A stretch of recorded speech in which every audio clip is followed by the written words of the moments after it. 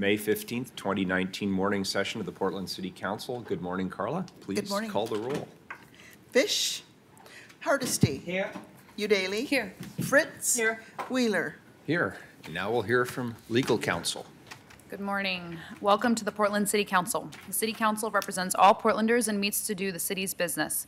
Presiding officer preserves order and decorum during City Council meetings so everyone can feel welcome, comfortable, respected, and safe. To participate in council meetings, you may sign up in advance with the council clerk's office for communications to briefly speak about any subject. You may also sign up for public testimony on resolutions or the first readings of ordinances. Your testimony should address the matter being considered at the time. If it does not, you may be ruled out of order.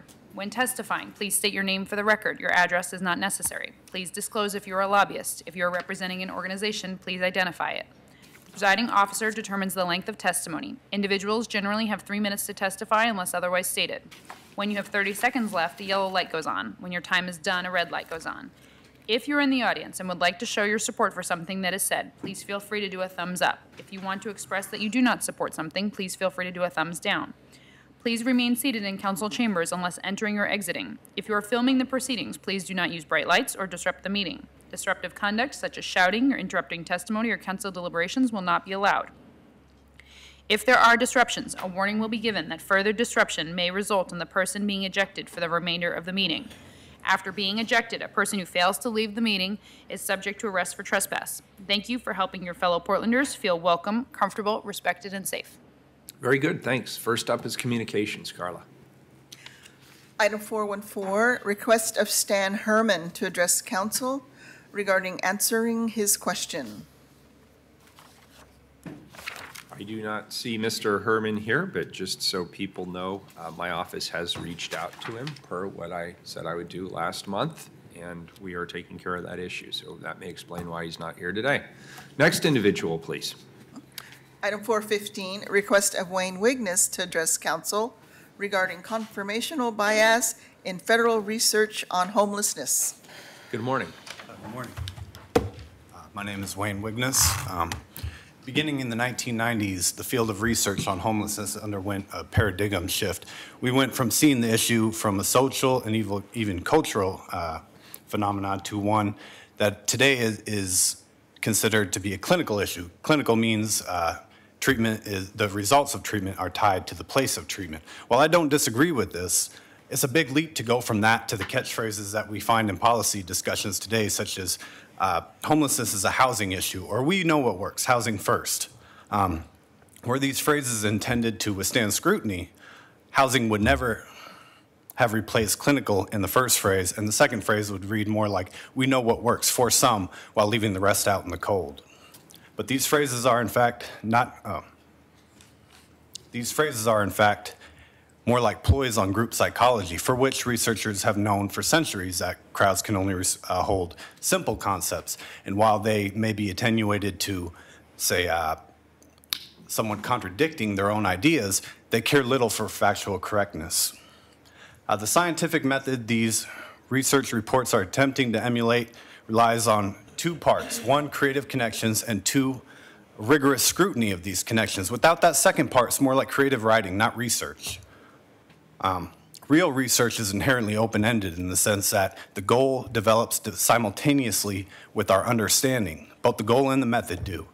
Understanding is a real goal of research, of real research, I should say. But the federal government has targets, not questions, and now they've taken the bullying agencies into compliance with their targets. Whereas the focus used to be on alleviating the suffering of everyone who is homeless, now agencies are pressured into literally scoring people on how helpless they are and then throwing all of our resources at a minority few, some of whom are not even homeless for the first time. The problem with prevention strategies and with entertaining pipe dreams of solving homelessness by weaning people on private housing is twofold. One, we cannot afford to give everybody their own private unit. The literature is clear on this. The strategies we've adopted, they're not even intended to work for everybody. And two, we cannot predict who is going to become homeless. The literature is clear on this as well. Neither of these things will improve so long as we persist with the false notion that homelessness is a housing issue. This is a notion which has caused us to overlook potentially relevant social and cultural factors of causation. Homelessness is a clinical issue, not a private housing issue. We were never justified in jumping straight to saying that we should try to give everyone their very own private unit, so at least when it comes at the expense of the majority. I've posted a detailed review of what has been a guiding federal, supposedly research-based policy directive on each of you council members' Facebook. Decriminalizing life without property is a more pressing issue and the more realistic goal. Thank you. Thank you. Next individual, please, Carla. Item 416, request of Robert Patterson to address council regarding homelessness. Good morning. Morning. I want to thank the council for having me here again. My name is Robert Patterson. I'm homeless. I'm a homeless activist, and I'm the executive director of Emerald Alley. I recently signed up to volunteer for Senator Elizabeth Warren's campaign for my party's nomination, largely on the basis of her $100 billion plan to combat opioid addiction. I can't think of any plan from any party leader that will literally save the lives of tens of thousands of homeless. Yes, it is revolutionary, but I've spent too many nights laying beside a friend, wondering if they would ever wake up to accept anything less than revolutionary with regards to heroin and the homeless. You see, we homeless are generally a patient and peaceful lot. I dare say we've been lulled into a meek resignation by the indifference of political leaders. But I'm new to being homeless and have untapped reserves of both piss and vinegar, especially when it comes to the safety of homeless people. Mayor Wheeler, I'm pleased to hear about your proposed mobile showers, but I believe that without sufficient attention to the risks that they pose, an overdosed corpse will be found in one. Showers are needed, and more of them to be sure. But what is revolutionary are safe injection facilities, which I hope this council will explore bringing to the Portland street. Such facilities would create a space for users to inject under the watchful eyes of a nurse, to test the purity of their drug, and to access clean needles and a safe place to dispose them. Safe injection facilities would save lives, decrease the spread of infectious disease, promote moderation, and act as a portal to services of recovery, employment, housing, and mental health. Furthermore, we know that naloxone saves lives, as does the outstanding training in naloxone administration that Outside In provides. What is lacking, however, is having naloxone nearby when it matters the most, in the minutes following an overdose. Therefore, I hope the council will work with regional leaders to equip every TriMed bus with the life-saving medication and to train every driver in its administration. It's an easy precaution to take, and it will save lives. Commissioner Hardesty, I heard you speak once of angels shepherding you through difficulties. Well, through your commitment to Portland Street Response, you're an angel to thousands of Portlanders in crisis. Thank you. $500,000 isn't nearly enough for the good work Street Response will perform, but we'll get there. Most of you know me with regards to Everyone Counts and the work that I've done to ensure that the homeless are counted accurately and fairly in next year's census. That work continues, and I'll leave you with this reminder. Many of us homeless turn away from the census for the same reasons that we turn away from government and from society itself. There is a gnawing sense of loneliness that comes when one is ostracized, an aching otherness that leaves one lacking trust and with only spit and spite for one's tormentors. The traumas of the past bear a thick scar indeed, but what is needed now is not just the tokenism of being counted for a decennial census, but rather a constant mission of understanding us, of honoring us, of asking our forgiveness at your indifference, and of inviting our attendance to the national family and the American dream. Thank you. Thank you. Thank you, Mr. Patterson. Mayor, may I? Yeah, please, Commissioner Mr. Patterson, Hardesty. thank you so much for being here. I want to say that the mayor deserves credit as well for the Portland Street Response, since he did put $500,000 into the budget to make that happen. And we are working cooperatively, our two offices, to actually make sure that we can roll this out in a way that is very humane and serves the purpose that we want, which is to make sure that nobody dies because they're asking for help. I had a question for you about whether or not you've spoken with Multnomah County Commission about the safe injection sites. As you know, that's where the county health clinics are. I haven't, no, but it's It's a message that I'm eager to take to them. Yes, I think that they would be very open. I know that the commissioners have been looking at how to make that possible. I think you'll find a very welcoming audience if you go and talk to the Multnomah County Board of Commissioners. Thank you. You're welcome. Next individual, please. Item 417, request of Brad Perkins to address council regarding Sullivan's, Rose Quarter to Gorge Trail, Rose Quarter, Trailblazers, Cascadia High-Speed Rail. That's the list. Wow. I'll try to get it all. I'll try to get it all. After last night's meeting, I don't know. Golden State. Okay, thanks all for hearing me today. Portland wants to be a winner. Portlanders want to be a part of the progressive city that blazes a trail to fight climate change.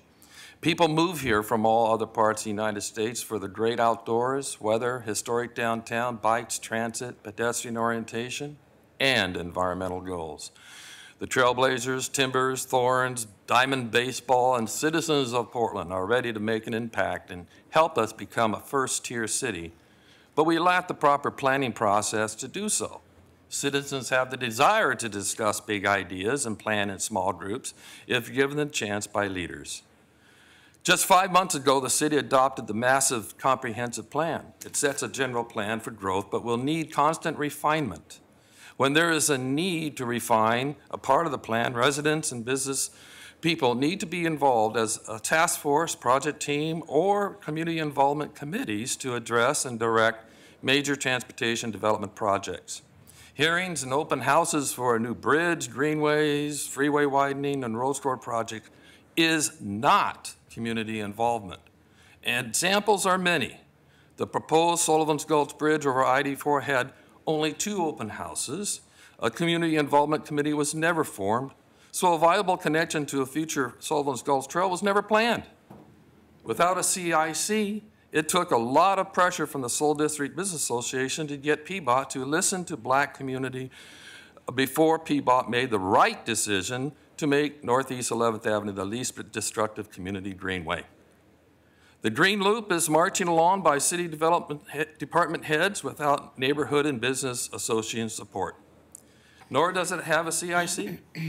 ODOT's I-5RQ lane widening project has an environmental assessment that only fools would accept.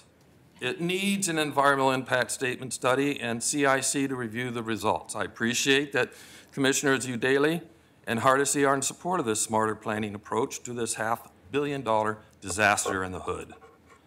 Lastly, and most importantly, we need to expand the Albina Vision Group with the Rose Quarter area stakeholders who will study the district between MLK Boulevard and the Willamette River and I-84 to Russell Avenue. This expanded group and the city need not be shy about including its plans, a new Rose Quarter transportation hub and a Cascadia high-speed rail station with Willamette Greenway and Rose Quarter to Gorge Trail corridors. Teamwork makes for a winning Trailblazer team, just as Portland can be a winning city in its inclusive planning efforts only if the city passes the ball to its citizens to play as equals on the team. And I just wanted to draw in how much is being done over at the post office on the other side of the river. What we're asking is fair planning effort on our side, the east side. So I appreciate the time. Thank you. Thank you.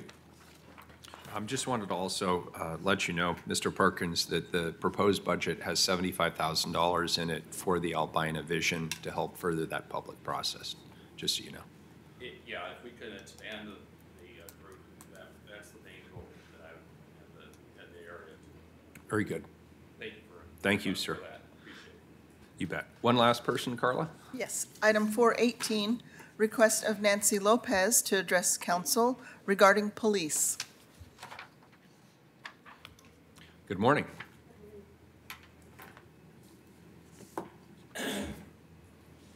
Thank you.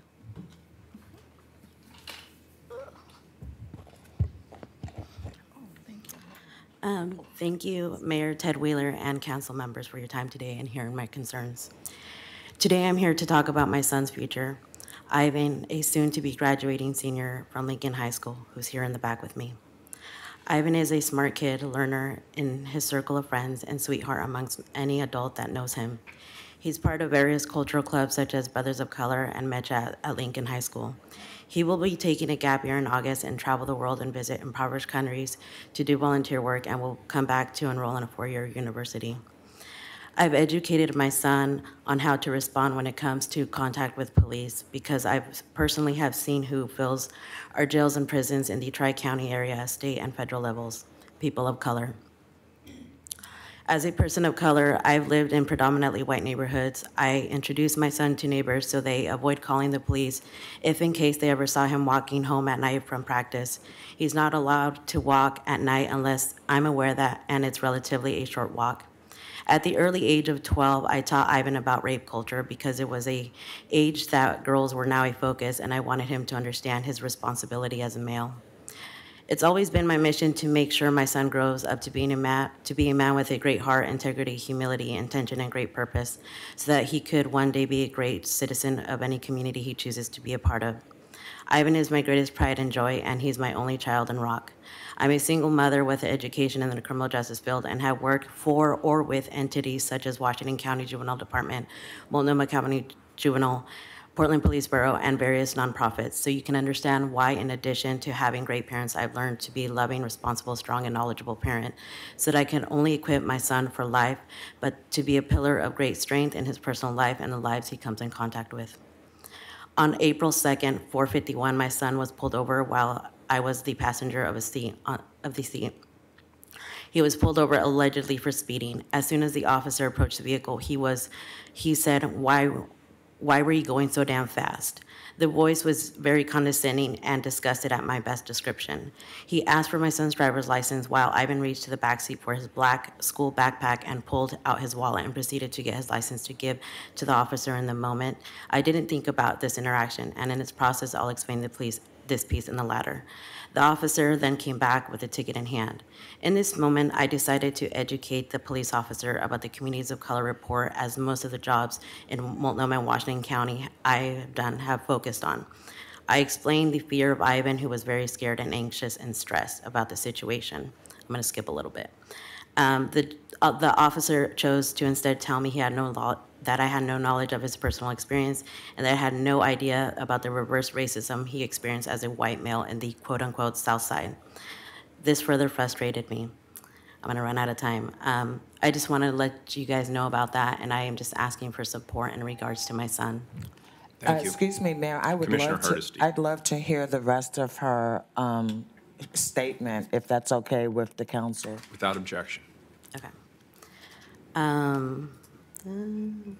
Okay. In this moment, I decided to educate the officers about what Communities of Color report, as most of my jobs in both Washington and Multnomah have focused on. How we can best serve our communities of color. I explained the fears of Ivan, who was very scared and anxious and stressed about the situation. I took a moment to address his approach and how it's in these moments that a situation can turn highly brutal, especially with the person of color and the overwhelming bad statistics Portland Police Bureau has against its communities of color. The officer instead chose to tell me that I had no knowledge of his personal experience and that I had no idea the reverse racism he experienced as a white male in the quote-unquote South Side. This further frustrated me as a white police officer with much privilege than my whole family together could ever have, or my entire community as a whole could ever have, to use quote-unquote reverse racism as a way to understand how my son could possibly feel in this situation. Later, I realized that after Ivan was anxiety-ridden for a week, he could not drive. We had to talk to school officials about the situation. We decided to be proactive and figure out ways to support our quote-unquote adult school children. Our students need to know how to live their lives around Portland Police Bureau, and they need to learn how to have better interactions with our children of color, that is the Portland Police Bureau. I am an Oregon taxpayer and a resident of Portland, and I am appalled that my taxpayer money has yet to see Portland Police Bureau be fully trained on diversity, equity, and inclusion. The city's plan and initiatives of equity are failing our communities of color. This could have been a learning opportunity for both of these men, especially for my son. Instead, it became a moment of distress, sadness, disappointment, prejudice, misunderstanding, and an oppressive matter. I later pulled the report, and the officer used my statements to benefit his report. Quote, pulled his wallet from his backpack and backseat with no issues, is a subjective statement. He had no knowledge what my son suffers from, that my son suffers from anxiety, and he was highly stressed. Our communities are currently under attack locally and nationally under the current administration. What I hope for is that Portland Police Bureau continues to improve training, cultural competency, interpersonal communication, and changing the ways the city responds to these types of police contacts that can either be a moment of learning and opposed to the common theme of stories that make newspaper headlines and stories for the TV. I will commit to working with Portland schools and PPS on how we can best support adult youth that are still in high school to avoid their future trajectory to a grave instead of the bright future the students, regardless of color, deserve. I have contacted an attorney so that my son could understand the situation and his rights, and he is scheduled for a ride-along meeting with the police lieutenant and a police officer, a to-do list that most, if not all, most white families don't feel the need to do. It's time and money, but for me and him, I'll do anything. I also plead that if he can please have this ticket dismissed before we go to trial, because he has chosen to go to trial. My son deserves an opportunity to learn to avoid further issues in the criminal justice and yet become another statistic. I ask that you please protect my son, Ivan Sanchez, and not apologize in the future for laying him 6 feet under because you have failed to continuously hold Portland Police Bureau for all their shortcomings as it pertains to our communities of color. We're under attack and we need your protection. Thank you very much for your time. Commissioner Hardesty. Thank you, Mayor. I just want to say I'm so sorry that happened to your son. And I want to ask, do you have the officer's name? Please don't tell me, just yes or no. And if you Yes. have the name, Yes. I would love for you to come to my office and leave that information. So you do know the officer's name? Yes, Excellent. Is your son here? he is. Please have him stand up. Thank you for being here, and I apologize for what happened to you. All young people should feel safe in our community. Thank you, ma'am. Thank you. So I appreciate the last part of your statement, because my suggestion was going to be, since you definitely feel aggrieved based on the facts that you've presented, it would be appropriate, and I know the chief would have a particular interest in this issue. We have, in fact, gone through extensive retooling of the training that's required for our police officers. That includes implicit bias training, de-escalation training, restorative justice training. So they are most certainly making that effort. And I'm hearing from your perspective that you feel that that has not succeeded, that that has failed.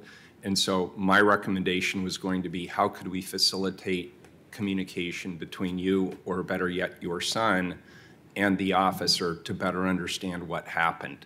Because it sounds like there may have been some misunderstanding both ways here, and I'd like to see that resolved. And it sounds like you've already taken that affirmative step to do that, and I'm very appreciative of that. Thank you. Thank you for Thank you coming for your in. time. Thank you. Mayor, I just want to say Commissioner that there's Hardesty. a power imbalance when a 17-year-old child is stopped by a police officer. So I just can't imagine there being a wrong on both sides. I think it's really important that we acknowledge that there's a total power imbalance, and that no young person should be so fearful that they're going to lose their life when they get stopped. Commissioner Hardesty, I'm not going to sit here and dispute the testimony that we've had, because I don't know what happened. I was not there, so I take her at her word that what she's provided is accurate. And so my recommendation was going to be that we work to facilitate a meeting so that we can ascertain whether there is a misunderstanding. You don't have to agree with me. That's all right. I would just ask that if there's any way that anybody could give me the names of who I could contact for that, because in regards to my testimony, I work in the Washington County area, so I contacted individuals that I feel comfortable to have a sit down with my son. I did not contact anybody at Portland Police Bureau because I did not feel comfortable. You do not have to. We have the Independent Police Review Commission through the Auditor's Office and the Ombudsman Program, which is located on the 3rd floor of this building, and they are independent from the Police Bureau. If you feel more comfortable going in that direction, that's certainly an option that's available to you. Thank you very much. Thank I you. will give you my card so that you can contact my office, and we'll help you walk through that Commissioner process. Fritz.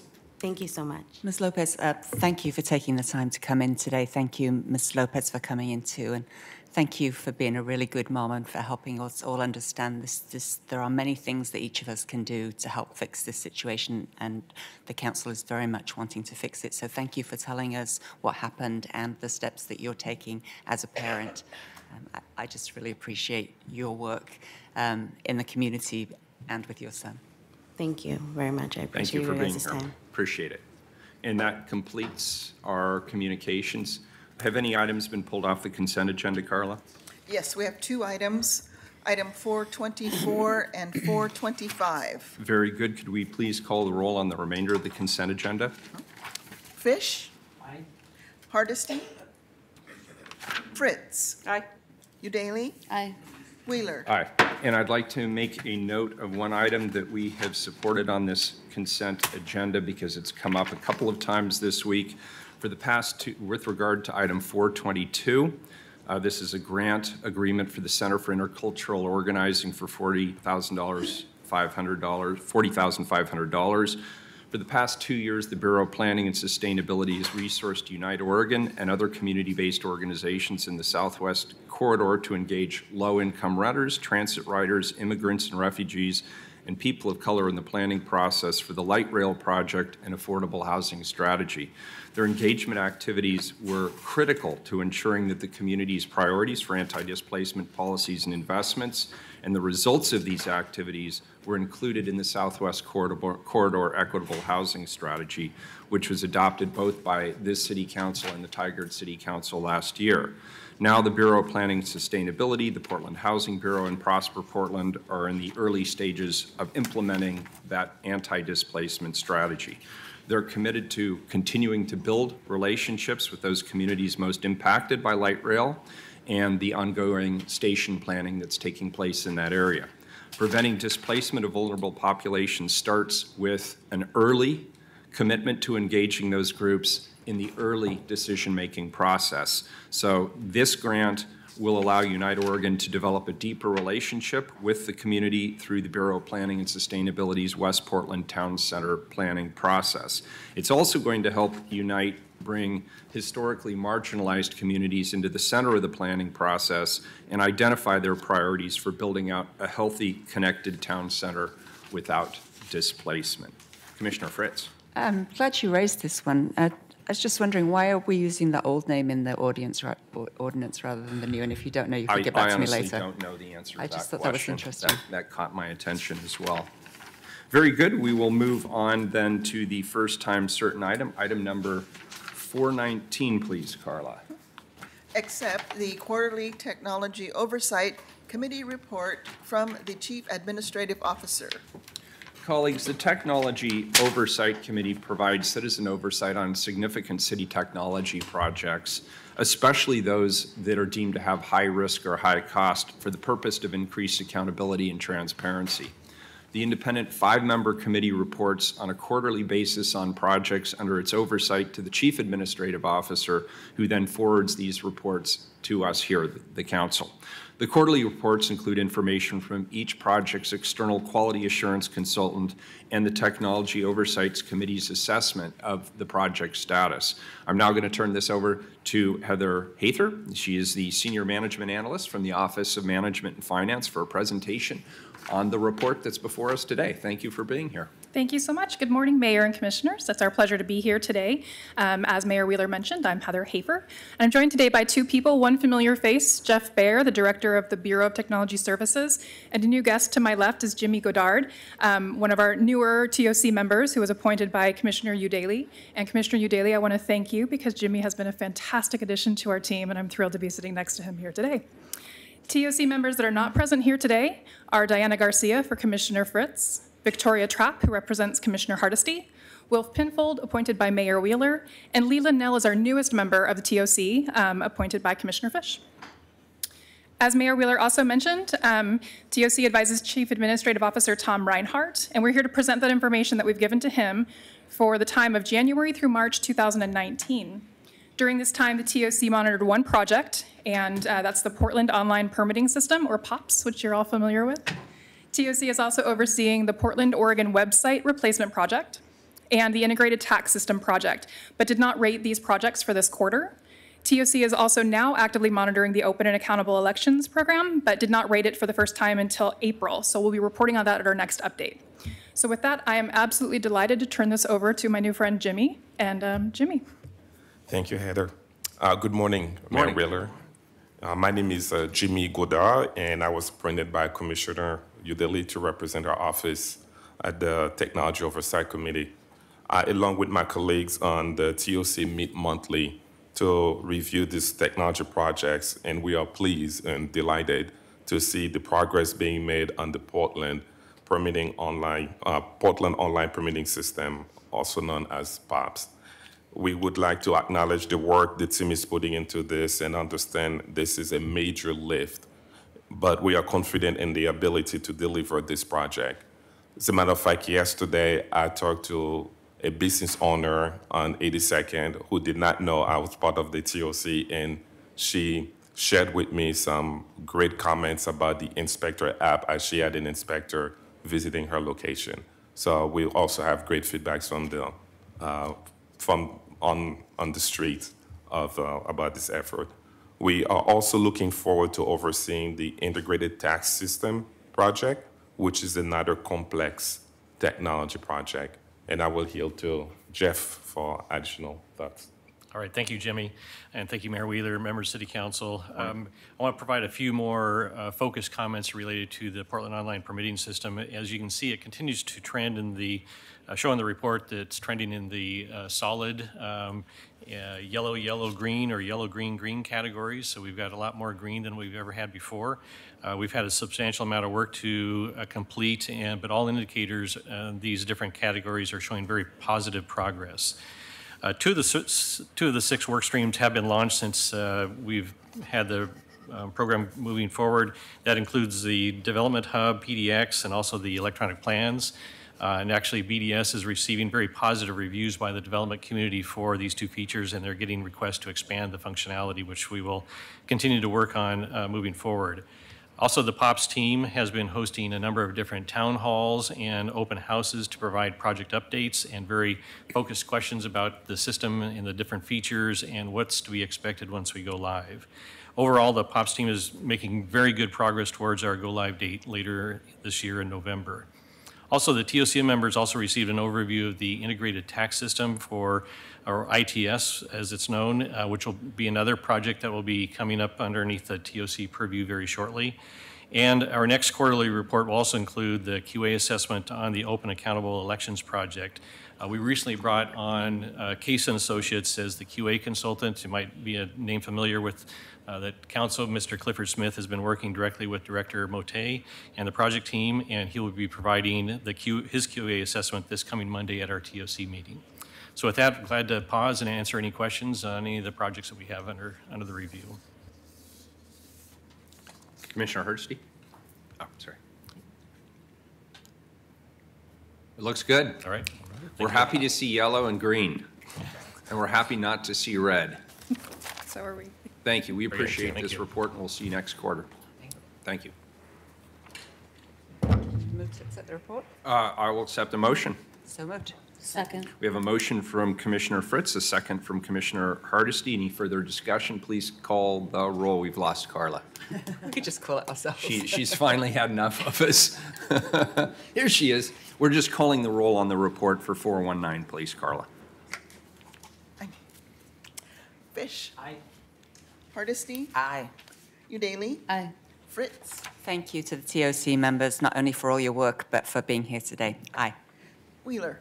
So this wasn't necessarily the most exciting report today, and I'm grateful for that, Heather, and to your entire team. The work you do is critically important, and we appreciate the fact that you are there taking a good, hard look at the work that we're doing so that, frankly, we don't have to, because we don't have the bandwidth to dive into the details the way you do. And so I'm very, very grateful for your service, and I'm grateful for the work you do to make sure that things are staying on track. I vote aye. Report's accepted. We'll see you next quarter. Thank you. Next item, Carla, we can't quite go to 10-1 to 420. Let's please go to a second reading, item 433.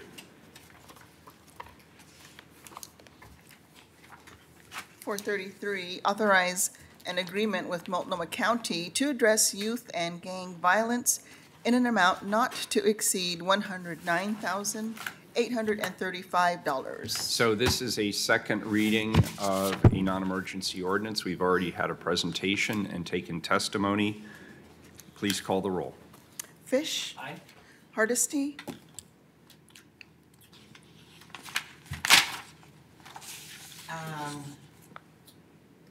No. Udaly. Aye. Fritz. Aye. Wheeler. This is a position in collaboration involving the Office of Youth Violence Prevention, the Police Bureau in Multnomah County. This is a collaboration that results from the Local Public Safety Coordinating Commission's Local Public Safety recommendation. Support of this organization is support for the Portland Police Bureau and Multnomah County splitting the costs of the position in the Office of Youth Violence Prevention. The purpose of the position is to implement, monitor, and provide ongoing evaluation of all aspects of the plan under the guidance of the LPSC Youth and Gang Subcommittee Steering Committee. The coordinator position will offer sustained enhancements and coordination of multidisciplinary and data-driven strategies across the spectrum of prevention and reentry programming, resulting in the achievement of better outcomes for youth, their families, and their community. And the key here is data collection and transparency. I support this position, in addition, because it leverages strong partnerships emphasizing prevention and intervention rather than after-the-fact incarceration. The work done provides resources and coordination to address destructive behavior patterns before they become more problematic. This is an excellent example of working together and finding solutions that result in stronger and safer communities. I vote aye. The ordinance is adopted. Let's go to another second reading. Item number 434, please. Extend contract with Cascadia Behavioral Healthcare, Inc.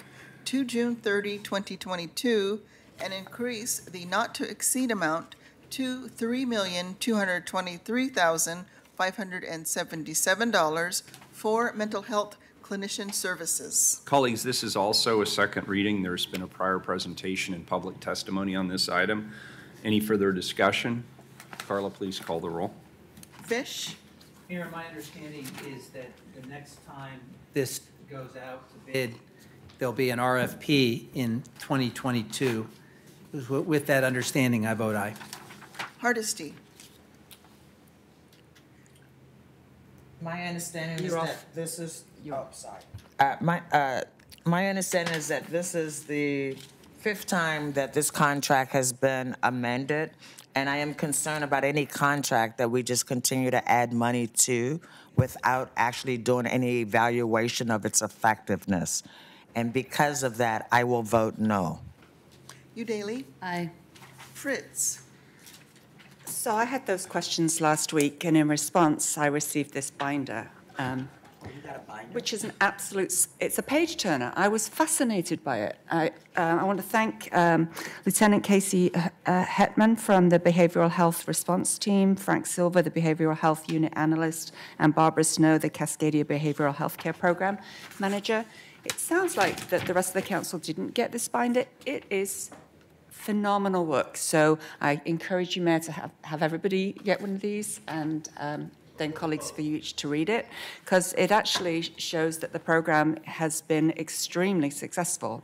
I thank also Dr. Lisbeth Gerritsen, who is, hang on, I should look into my binder, the Training Division Senior Program Manager. I worked with her in my first term when I was in charge of emergency communications, and Dr. Maggie Bennington-Davis, who was then in charge of Cascadia, and I, and multiple other, all the other jurisdictions who were concerned about public safety with relation to people experiencing mental health illnesses in particular, worked together and piloted the first mobile response units. So it's really, really impressive to see that 10 years later, oh, not quite 10 years, this program has been really successful. And so last week I was tentatively prepared to support it because of the mayor's knowledge and insistence that it's part of the solution for looking at street response, etc. I'm now very enthusiastically supporting it. Aye. Wheeler. Well, rarely is a book written that has such an impact in such a short period of time. May I borrow your binder briefly, and then what I will do is make sure that we have copies for the full You have council. to give it back. I It's promise. actually, I'm making a promise right They here are- on camera, live. sorry, and you're voting, sorry, I should be interrupting.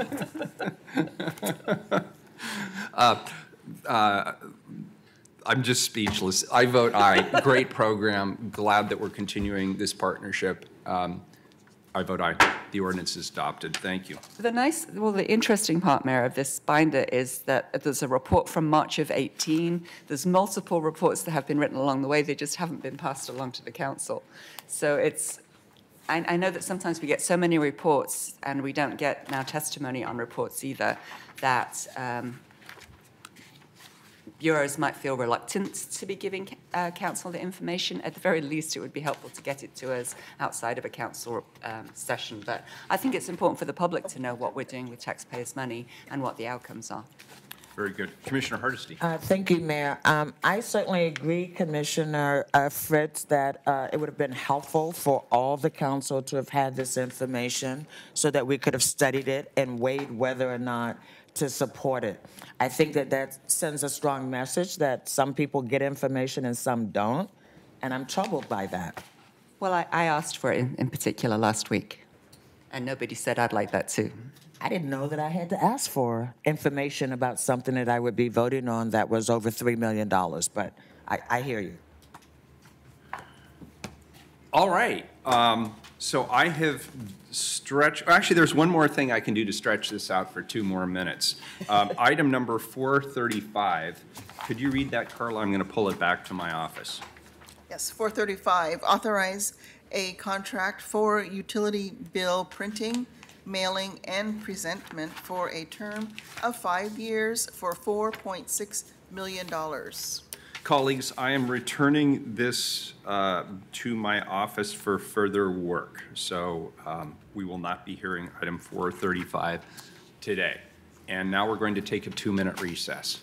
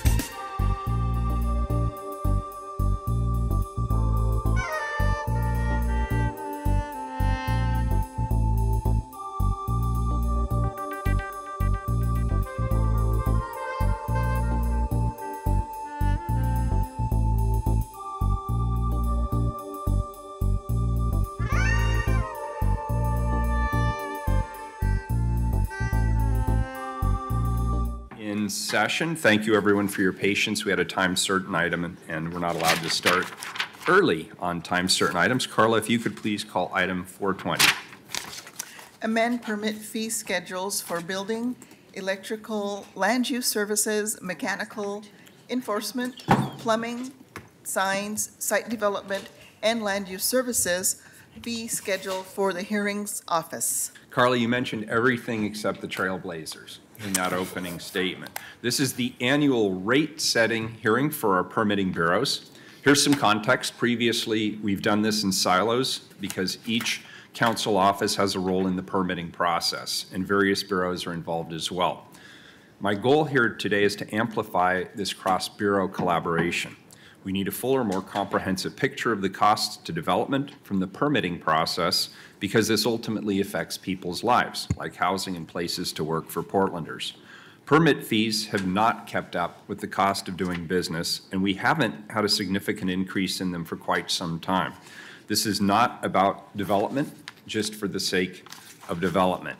To explain this in detail, I want to now call up Elshad Hajiev, who is already here, the Business Operations and Finance Services Manager for the Bureau of Development Services. Good morning. Thanks for being here. Good morning, Mayor. Good morning, Commissioners. Elshad Hajiev, Senior Business Operations Manager for the Bureau of Development Services. With me, I have Kyle O'Brien, BDS Finance Manager, to co-present with me. Today, we're here to present you our annual fee changes in all our programs at the Bureau of Development Services. To give you a little bit of a background, Bureau of Development Services is funded 98% by permit fees and charges. Only 2% of our revenues are coming from general fund, and they only support one program, neighborhood inspections. So we pay a very close attention to our fees, to our charges, our revenue collections, because that's what pays our salaries, and that's what let us provide services to Portland. We haven't raised our fees for the last 5 years. During those 5 years, we experienced construction boom, and there was no need to raise those fees. We were at the cost recovery, and we were able to build very healthy reserves. However, the construction boom is almost over. We're just getting some remnants, some larger projects coming in as they trickle down. Also, in the meantime, during that period of time, we also experienced, not only BDS, but also CD experienced cost of living adjustments, merit and pay step increases, purse contributions went up, and 2 years ago, there were substantial increases to salaries and wages for represented employees in their union contracts. 70% of our expenditures are personnel, so that directly affects the cost of doing business for us. As I mentioned, overall development activity has declined, and that contributed to lower revenue collections than previous years. This is substantially due to the decrease in the number of multifamily projects coming into the pipeline. We have been very proactive in addressing the slowdown in construction. We implemented bureau-wide hiring freeze that is in effect through December 31st, 2019. We limited any non-essential expenditures in the bureau. We also had a round of layoffs in one program that was specifically affected by those by the downturn in land use services back in January and March. We're also gaining efficiencies in providing services to our customers. You heard from TOC. Our electronic plan review is already actually generating efficiencies in providing services to our customers, as well as the DevHub and different apps that we are slowly releasing to our employees, and also in the future to be used by our customers. Our fee changes are already incorporated in our financial plan.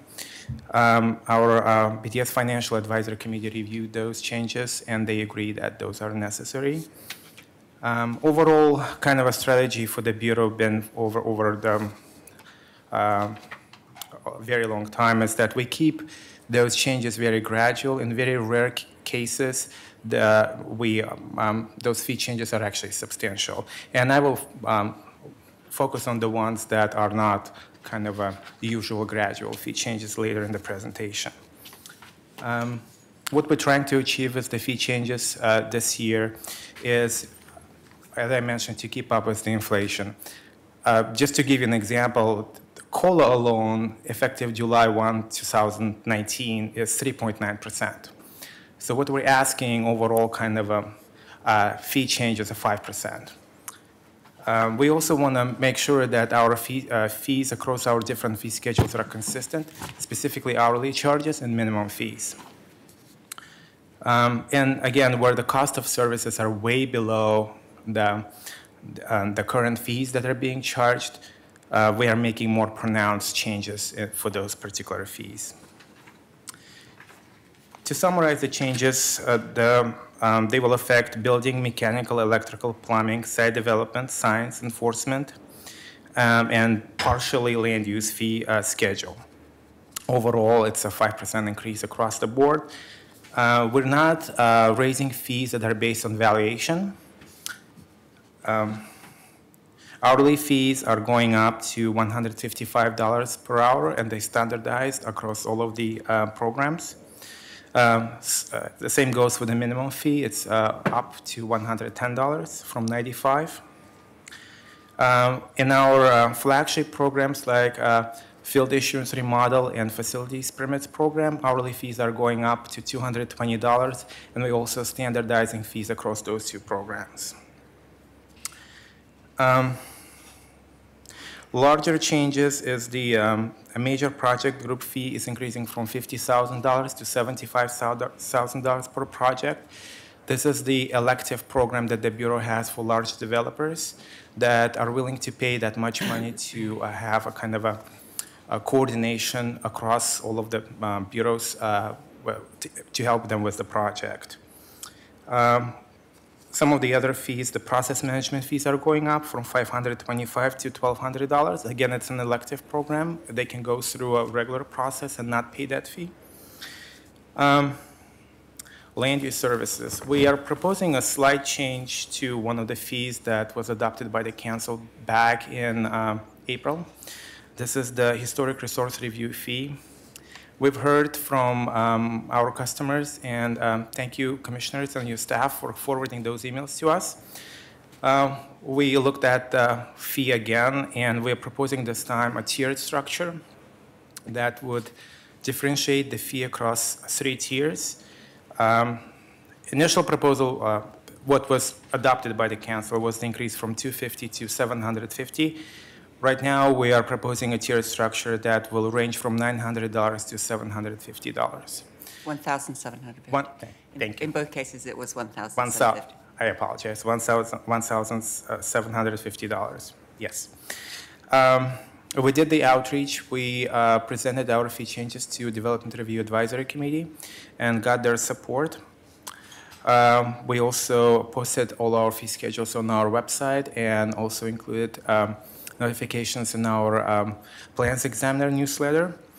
We also are reaching out to different industry groups to inform them about these fee changes. As Mayor mentioned, we're not the only bureau that is involved in the development review process.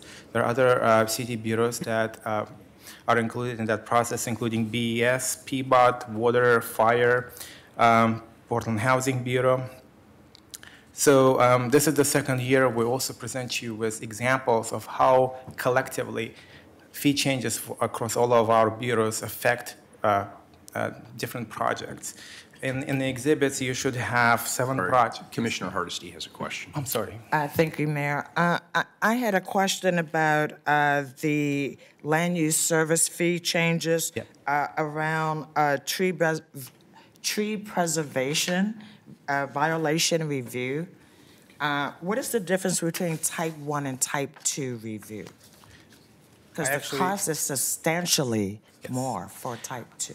I actually have a land use services division manager here with me. I'm going to invite her to the stand so she can answer your question. Please, thank you.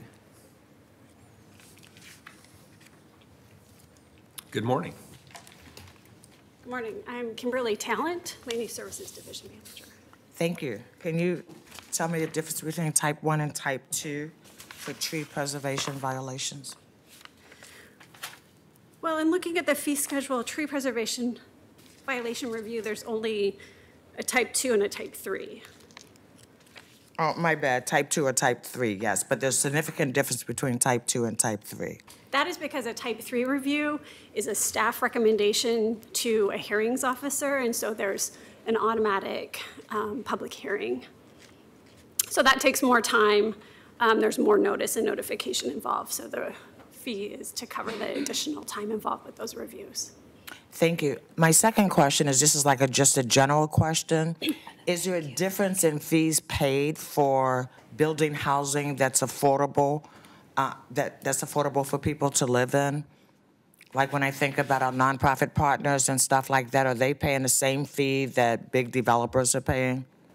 So majority of our fees are based on the valuation. So it is paid, the fees are calculated based on this tables that are created by the International Code Council, and then our fees are applied to that table to calculate the valuation and calculate the fees. The short answer is yes, they pay, yes. The short answer is yes. So there is really no differentiation, but yeah.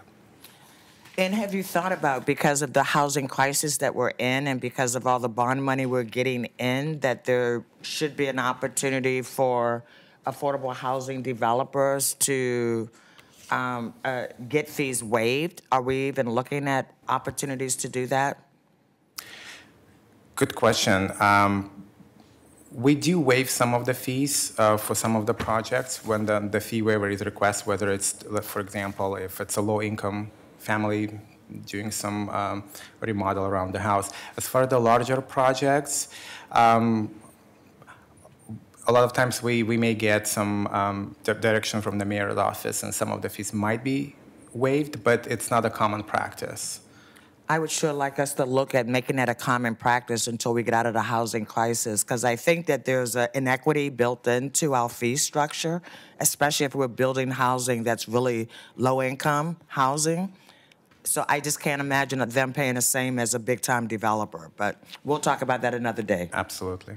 Thank you. Can I just get a clarification? Yes. Because my understanding is that affordable housing doesn't pay the same as a big-time developer. And the one example, the most conspicuous example, is that we waive systems development charges. Correct. We do.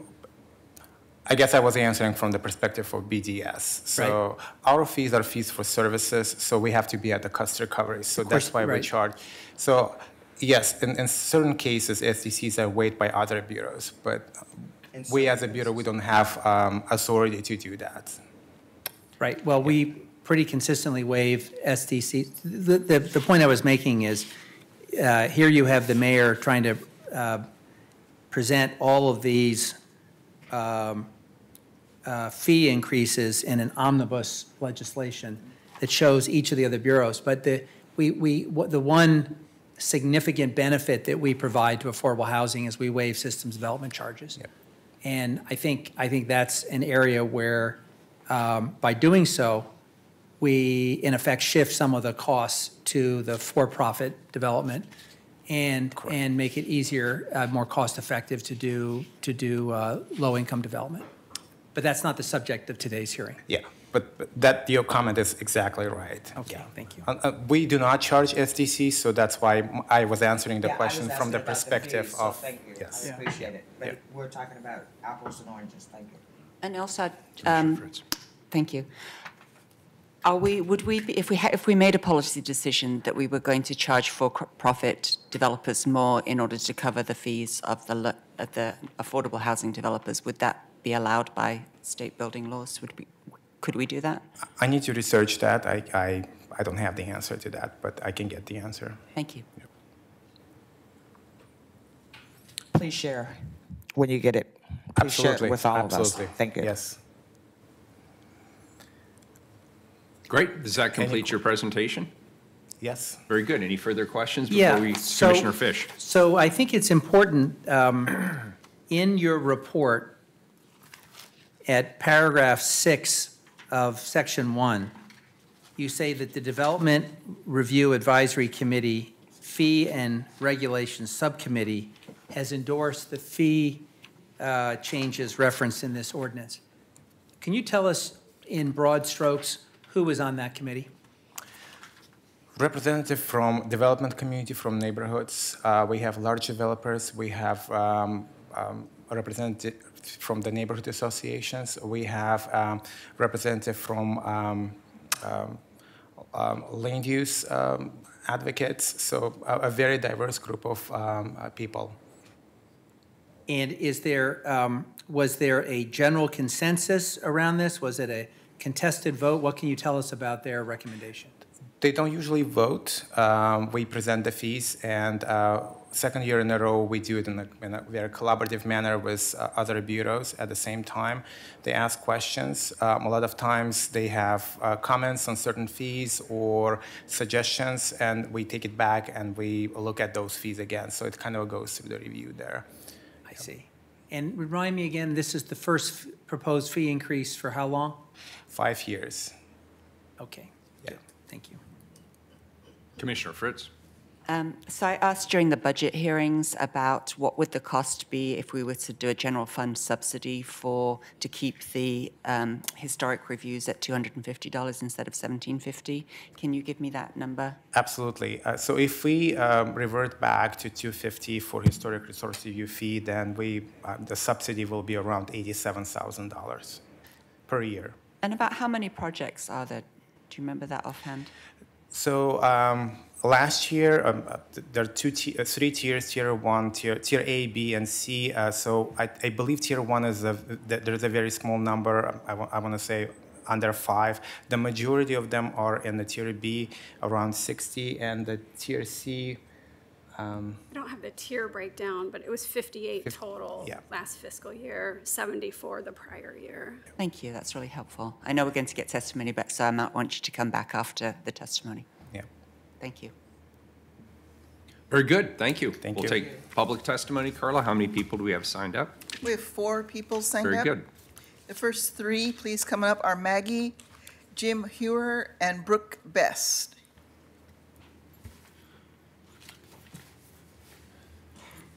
Good morning. Maggie, why don't you go ahead and start? Okay, I think I mentioned before that when I talked to Walsh Construction that got the thing for the contract for the affordable housing, he didn't miss a beat when he talked about composite roofing versus aluminum roofing, and he said composite was cheaper.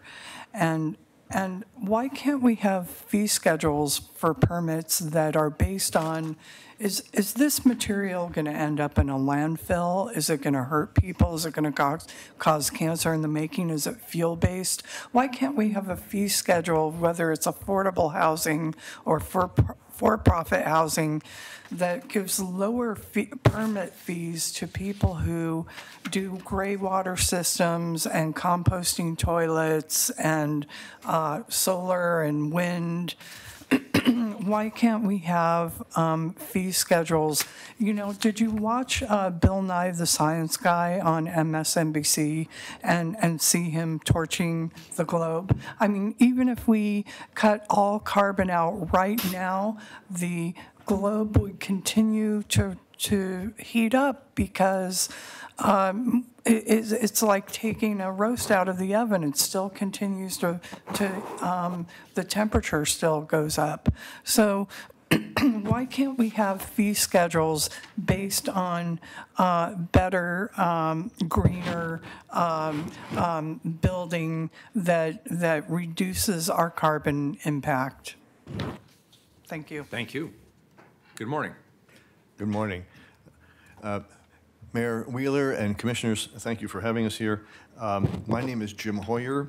I'm here today on behalf of the Irvington Community Association's Land Use Committee. It's a group of about 20 volunteers, and our job is twofold. We review historic review applications in the Irvington Historic District, and we routinely work with our neighbors who need guidance in navigating the sometimes murky process of historic resource review.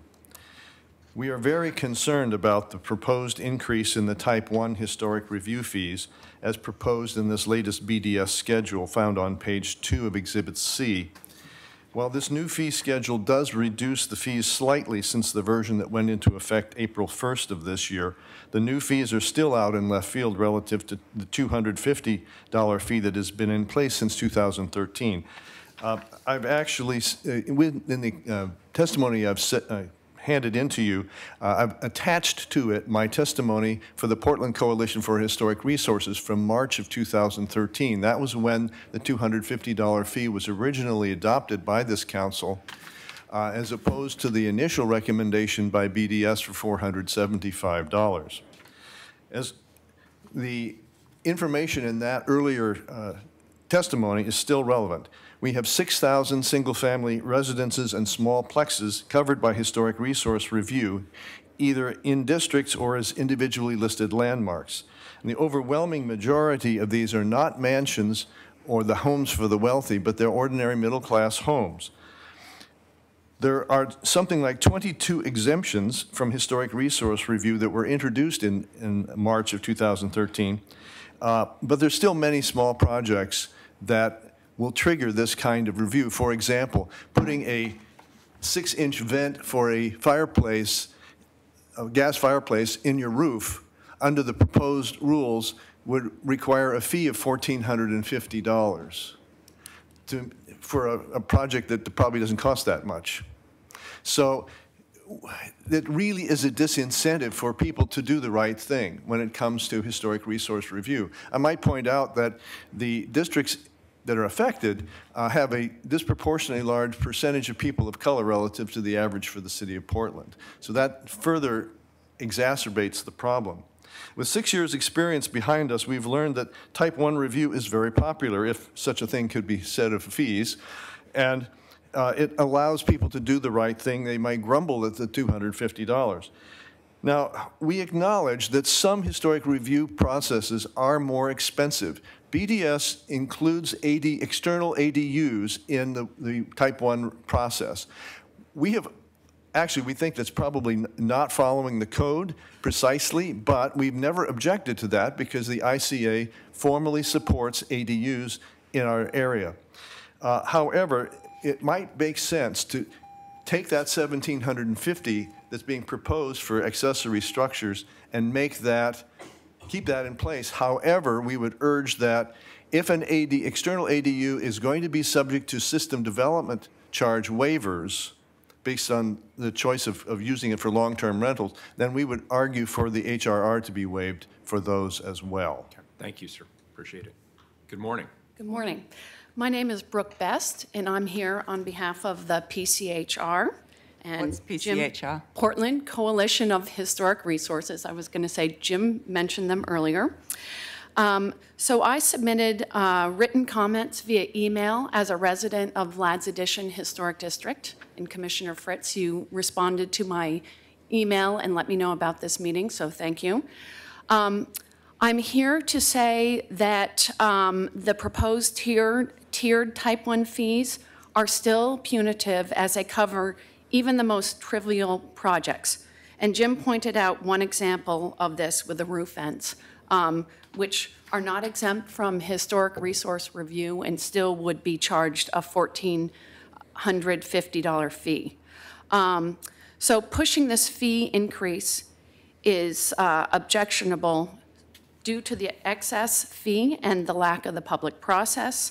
And then I want to mention also that the code amendment project that's currently underway and being crafted by BPS and BDS staff will likely require BDS to revisit this fee schedule because of new process and exemptions that are being proposed there. This is really an urgent matter because there are a lot of projects that are already in the pipeline in these various historic districts and many individually listed properties that will need to file applications, and these owners have been expected that they would qualify under the expedited Type 1 $250 review. And I just want to point out, when BDS staff was doing their presentation and they were talking about keeping fee increases very gradual. I just see this one standing out as a really glaring exception, and I find it like, I don't know, I'm just really troubled by it. And when there's a 5% fee increase across the board, and then I see historic resource review being slammed with a 600% increase, it just doesn't reconcile for me. Thank you. Thank you. The last person who signed up is Lightning.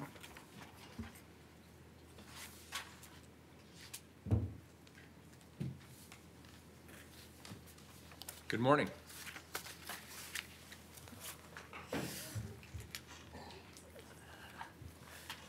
Good morning. My name is Lightning. I represent Lightning Superhumanity.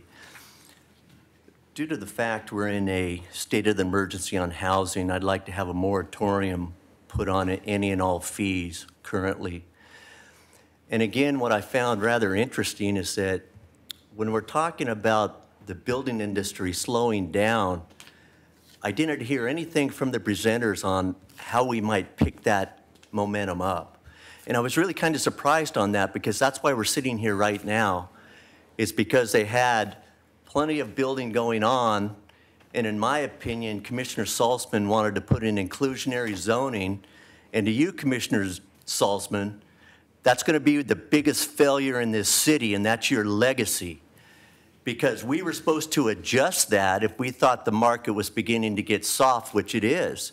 We need more building. We need the fees not to change.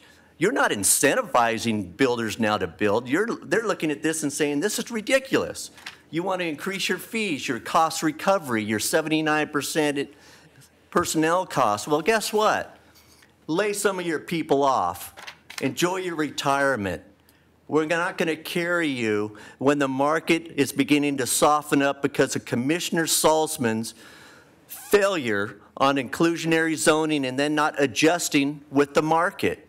It's an absolute failure. And you know, from my position, as you know, I've been very outspoken on these foreclosures of homes where you go in and how you can justify to me ever a senior citizen that owns a home and you walk in one time and hit her with a bill of $40,000 to $50,000. Guess what? We need more public input on this. We need public input from those people you're stealing their homes from for foreclosing on them using code enforcement fees that are outrageous. And you just sink them and bankrupt them and damage their credit ratings and send them fleeing out of their neighborhoods. Again, if anybody deserves to have a moratorium on what you do and your fees, it's you. So in my opinion, there hasn't been enough public input, and how you set these fees is just outright ridiculous. And it's just not, it should not be passed. There needs to be more public input, and the developers need to step up and say enough is enough. You keep adding up our fees, we're just going to other states, and that's what's going to happen. You're going to just have a lot more homeless people out on the streets, and enjoy that, BDS, because you're the problem, you're the reason, and this is why I'm going to stop from giving you any fee increases, because you plain don't deserve it. Thank you. So is there any further discussion? I just want to point out, Commissioner Fritz. I was just like staff to come back, please. Just real quick. Yeah, go and for we're it. getting You bet. time going by.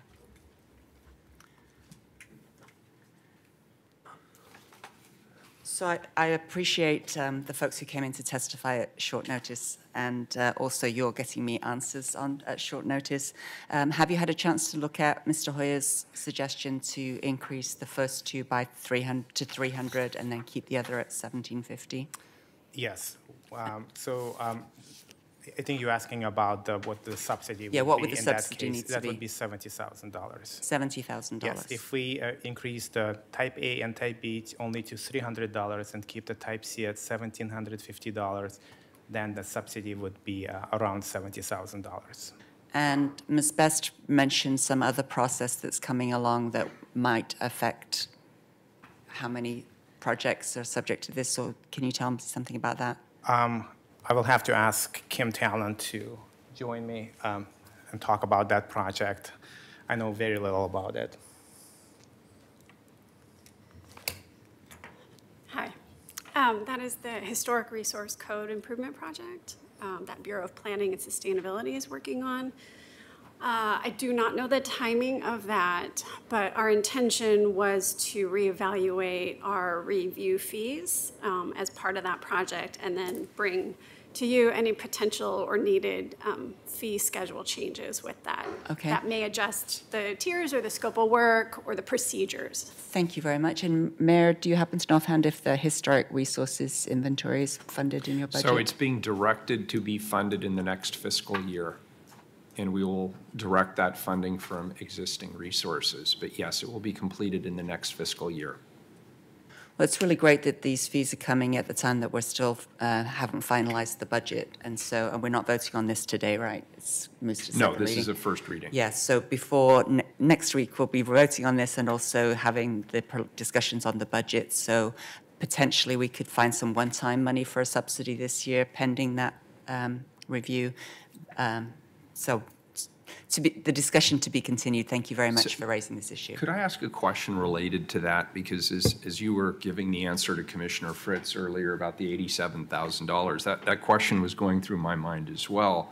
But there's two things I noticed in the ordinance that raised questions for me. First of all, the fund that we're talking about, it's called the Development Services Operating Fund. Yes. And that was created in 1988. And it was established, it says, with a policy that construction-related programs in the fund would be fully self-supporting. That is correct. Is that part of the problem here, that you're operating under that existing ordinance that requires this fund to be self-supporting? We are required to recover all the cost. Okay, so Yes, is that one impediment to what Commissioner Fritz is mentioning as a possible solution here? What Commissioner Fritz is mentioning is a subsidy from the general fund to cover the costs that we're not recovering via our fees. Would it require us to change the 1988 ordinance if we were to subsidize?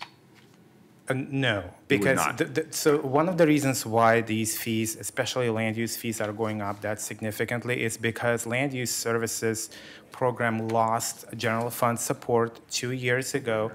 And over the years, that support was dwindled down from $2 million per year to $1 million a year, and then $600,000, and then it was gone. So that's the reason why we're here, and that's why these fee increases, specifically for the land use program, are so substantial, because we don't have that funding anymore. So there is no need to change that ordinance, because in the past, the program was getting general fund. Okay, that's And the done now. The rationale for that was that there's public benefit in these kinds of reviews, and therefore it's appropriate, it was deemed appropriate when we had general fund to be able to subsidize that so you didn't have to raise the other fees. And I appreciate in the narrative the discussion about the steps you have taken to prevent fee increases over the last 5 years, and I want to acknowledge that and thank you for that. The second thing that caught my attention was the requirement, and I believe this is state statute, but I'm not positive. It reads like it's a state statute, so I'm sort of inferring it's a state statute. It says fees charged must be used to cover the cost of administering and enforcing the state building code only. Correct. And may not be used to cover the cost of administering or enforcing local codes. That's exactly correct. So the Bureau is comprised of two very distinct group of programs.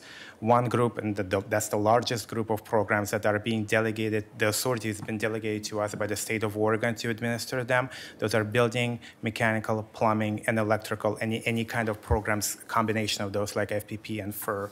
So those programs, the state law does not allow us to intermingle funds that are from those 4 or 5 programs with the programs that are enforcing local code. Land use services is a program that is enforcing local code. Got it. So, and even land use services, city code, and prevents us from charging more than average or actual cost of providing services. So there are very, very distinct borders and limitations on how revenues from each program can be used. Okay, that's very helpful for me. I appreciate it. Any further questions? I have a question. What is our deadline for resolving this issue? Well, the second reading is next Wednesday. I understand, but yes. are we under a statutory deadline? For particularly for the land use fee, no. For the rest of the fees, yes, because there's the fees are effective on July 1st of 2019. So we need 30 days before those go into effect. So there is no. So we have till the end of the month. The answer to your question is no, but it's just the timing. Well, I'm just anticipating that someone may be, it is possible that someone will be bringing an amendment to soften the blow on historic resource review fees. And I want to just make sure we have the time, if someone does, to fully debate that and take that up. Okay. Good. Commissioner Hardesty. Thank you, Mayor. To Commissioner Fisher's point, I wanted to know what your reaction was to the gentleman who said it would cost $1,450 to review putting a gas fireplace into a home. Based on what you're proposing, does that sound reasonable, or does that sound like something that a regular homeowner would be able to afford?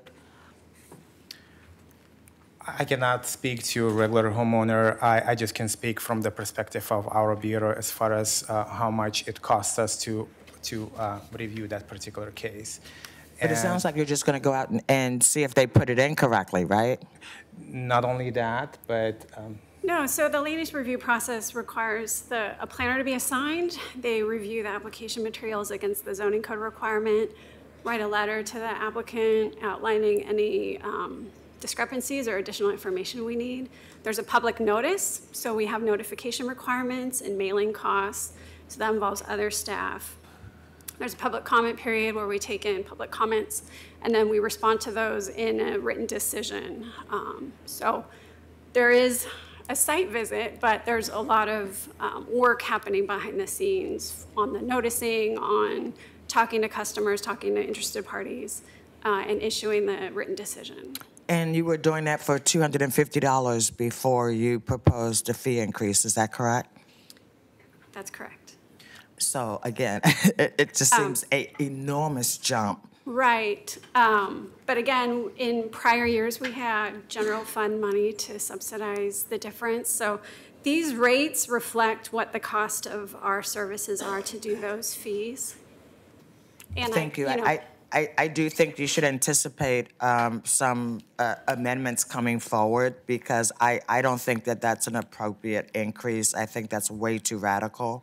It would be great if you had a tiered system based on the complexity of what you were doing, but just to go from $250 to $1,450 just seems outrageous to me. So this fee schedule does include a tiered system. So there's a tier ABC. One option would be to change tier A, which is the $900 fee, to include other minor work. This scope of work was picked out and selected because that's when I could group that work together, that's where I could show that the average cost of doing that work was at different rates. So, one option would be to put roof or fireplace vents in a tier A. So I just want to say I greatly appreciate the bringing together all this information and trying to create one consistent document. I know the public will love that they don't have to worry about going from one bureau to the other to figure out what the fees are. But I do think the fees must be reasonable. So I appreciate the presentation and look forward to working with you to make it better before the vote. Thank you. Good. Commissioner Fritz. I just wanted to thank Commissioner Fish for pointing out the timing issue, and I think even if we have an amendment next week, we then have another week after that before the end of May, so I think we can still get it in effect by July 1st. Yeah, that will push it to May 29. We still have 30 days for it to be effective, so. Thank you for noticing. Thank you very much. Yeah, very good. Thank you, everyone. Thanks for the presentation. That was very helpful. This is a first reading of a non-emergency ordinance. It moves to second reading. And I would like to switch the next two items, please. I'd like to take up the first item, please, on the regular agenda, item 431 next, please. 431, amend an intergovernmental agreement with Multnomah County in an amount not to exceed $197,160 and extend funding through March 31, 2020 for the forensic consultant contract expenses related to the National Sexual Assault Kit Initiative Program. Good morning. Good morning, Mr. Mayor and Commissioners. My name is Molly Dahl. I'm the Detective Supervisor of the Portland Police Bureau's Sex Crimes Unit, and with me is Susan Horman, the forensic consultant employed by the Multnomah County District Attorney's Office. A brief background, PPB was awarded 3 Sexual Assault Kit Initiative grants since fall of 2015. The grants resulted in 1,754 untested sexual assault kits being tested. The SAKI grants also funded victim advocate and investigator positions, a nationally recognized and distributed database called SAMS, and reimbursed the county for a district attorney, a forensic consultant, and an investigator dedicated to the SAKI cases. All kits have been tested as of fall of 2018. To date, the Bureau's work group has produced 5 convictions and recently indicted their 6th sexual offender. There have been over 300 CODIS hits that have been uploaded into the national database. One of the grants reimbursed the district attorney for a half-time forensic consultant who acts as an intermediary between the private lab, the state lab, and the Bureau. The consultant evaluates complex DNA findings and recommends how to proceed after a CODIS hit. The IGA amendment will allow the city to continue reimbursing the district attorney's office for the consultant's work through the end of the first grant period, which is March of 2020. Good morning. Morning. I'm Susan Horman, Mr. Mayor and Commissioners. Thank you for giving me the opportunity to testify today. So as Molly Dahl had said, my job is as a forensic consultant. I work for the DA's office, but my primary job is to review all of the information that comes in on these sexual assault kits. As Molly had said, we have completed the testing, which is only part of the case investigation. We had decided when we were doing this project that we were going to do a 360 review of all of these sexual assault kits, which means that we're not only going to look at the test results, but we're also looking at the information from the hospital and from the police reports to see, is there additional testing that could be done that might assist in the investigation and bringing these cases forward. So what we're doing now, even though the testing has been done, is reviewing every single one of those cases very thoroughly. And my job is to sort of summarize all of that information related to the evidence and make a recommendation that, you know, if we did this testing, this might move the investigation forward. And as part of our multidisciplinary team, we discuss that recommendation. We discuss the DA's office take on the viability of the case as well as the investigator's input. So that's really my primary responsibility and why this project continues to take so much time even beyond the testing, is because we really are doing that thorough review of every single case. Also, you know, my secondary responsibilities are when the case goes to trial, when they bring in forensic experts from the crime lab or from the private laboratory, I help the DA in, you know, sort of that intermediary between science talk and, you know, what needs to be presented to the general public. Sort of that communication then with the laboratory. If there's some technical questions that need to be resolved, I'm there to do that. And really just overall education to the multidisciplinary team and to the DA's office on what the scientific evidence means and what our options are moving forward. Excellent. Thank you. Colleagues, any questions? Do we have public testimony on this item, Carla? Yes, we have, I think it's just 3 people. Very good. Please call them up. Okay. Nancy Lopez. Thank you. I think she left. Then we'll go with Lightning, Maggie, and Charles Bridgecrane.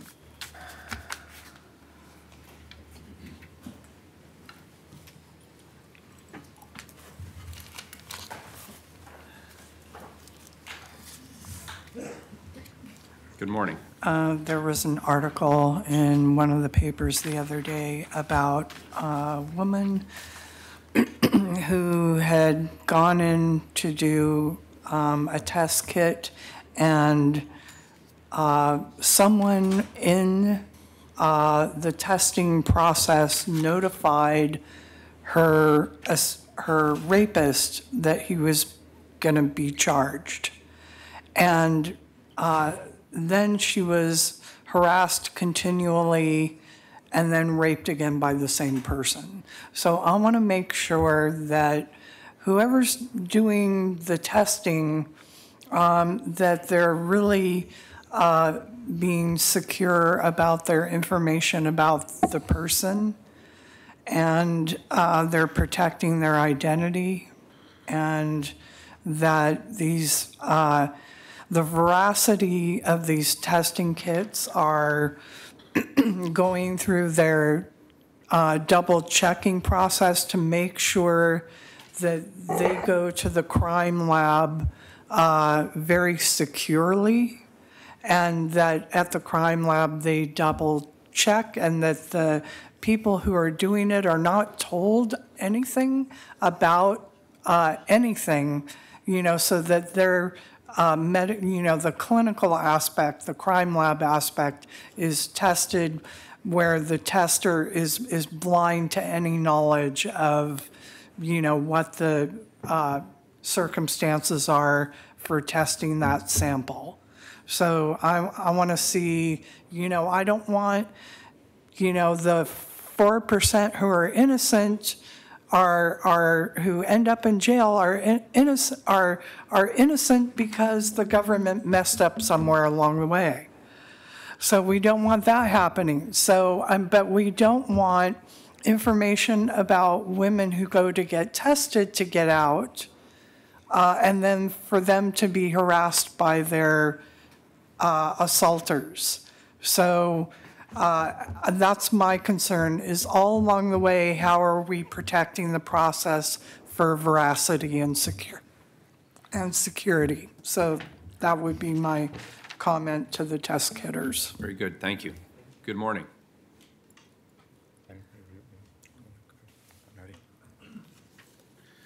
Good morning, Commissioners. Let's be honest about why it's very important for you to vote yes, even though it's a strange and I think wrong impact on the budget. What you're doing is clearing up the mess of past administrations. While the Portland police were buying a fancy riot control vehicle and tear gas, and while the president of the Portland Police Union was talking about what a cesspool he lives in, we were not adequately funding tests. As a matter of fact, we never actually ourselves adequately funded the testing of sexual assault kits. We got bailed out by the Manhattan District Attorney, I believe it was, Cy Vance. There was special funding from something that happened in the city of New York, and thousands of victims of sexual assault in Portland that had their evidence ignored and not processed are finally, when you're getting help and getting, when you vote yes on this, with some additional services, so that we can find sex offenders that could have been apprehended years ago if the Portland police and the district attorneys at that time had been doing their job. So obviously you need to pass this money, but you need to do it in the context of saying, whoa, our priorities for policing were screwed up. We were interested in buying tear gas that in the past has been sprayed out in this block right here when brilliant police officers chase rioters towards City Hall with all the antique glass that has been knocked out of the windows. Before you were Mayor, Ted, there was a couple weeks when all the bottom windows were boarded up. Amanda Fritz remembers those days when the bottom windows were boarded up here on 4th Avenue. That was not from a riot. It was a nighttime vandal all by themselves. So when you pass this money, make a silent or spoken commitment that the Portland Police Bureau will always do better at assisting and providing services, forensic and otherwise, to victims of sexual assault, and not so much about harassing citizens about whether they think the police are murderers or anything like that. Thank you very much. Thank you. Good morning. Yes, my name is Lightning. I represent Lightning Superhumanity. One of the things I stressed before on this issue is that what I want to make sure is that with this forensic consultant is that you also have the ability to provide information on what you think is necessary to update our forensic labs. And again, I'm talking state-owned. As you know, when we went to the private labs, say in Salt Lake City and other areas, what I want to make sure is that obviously what has been stated on why this has taken this long to get to this point is funding. And I've stated from my position numerous times that's not even to be used as an excuse on this, on not getting these sexual assault kits tested in a timely manner.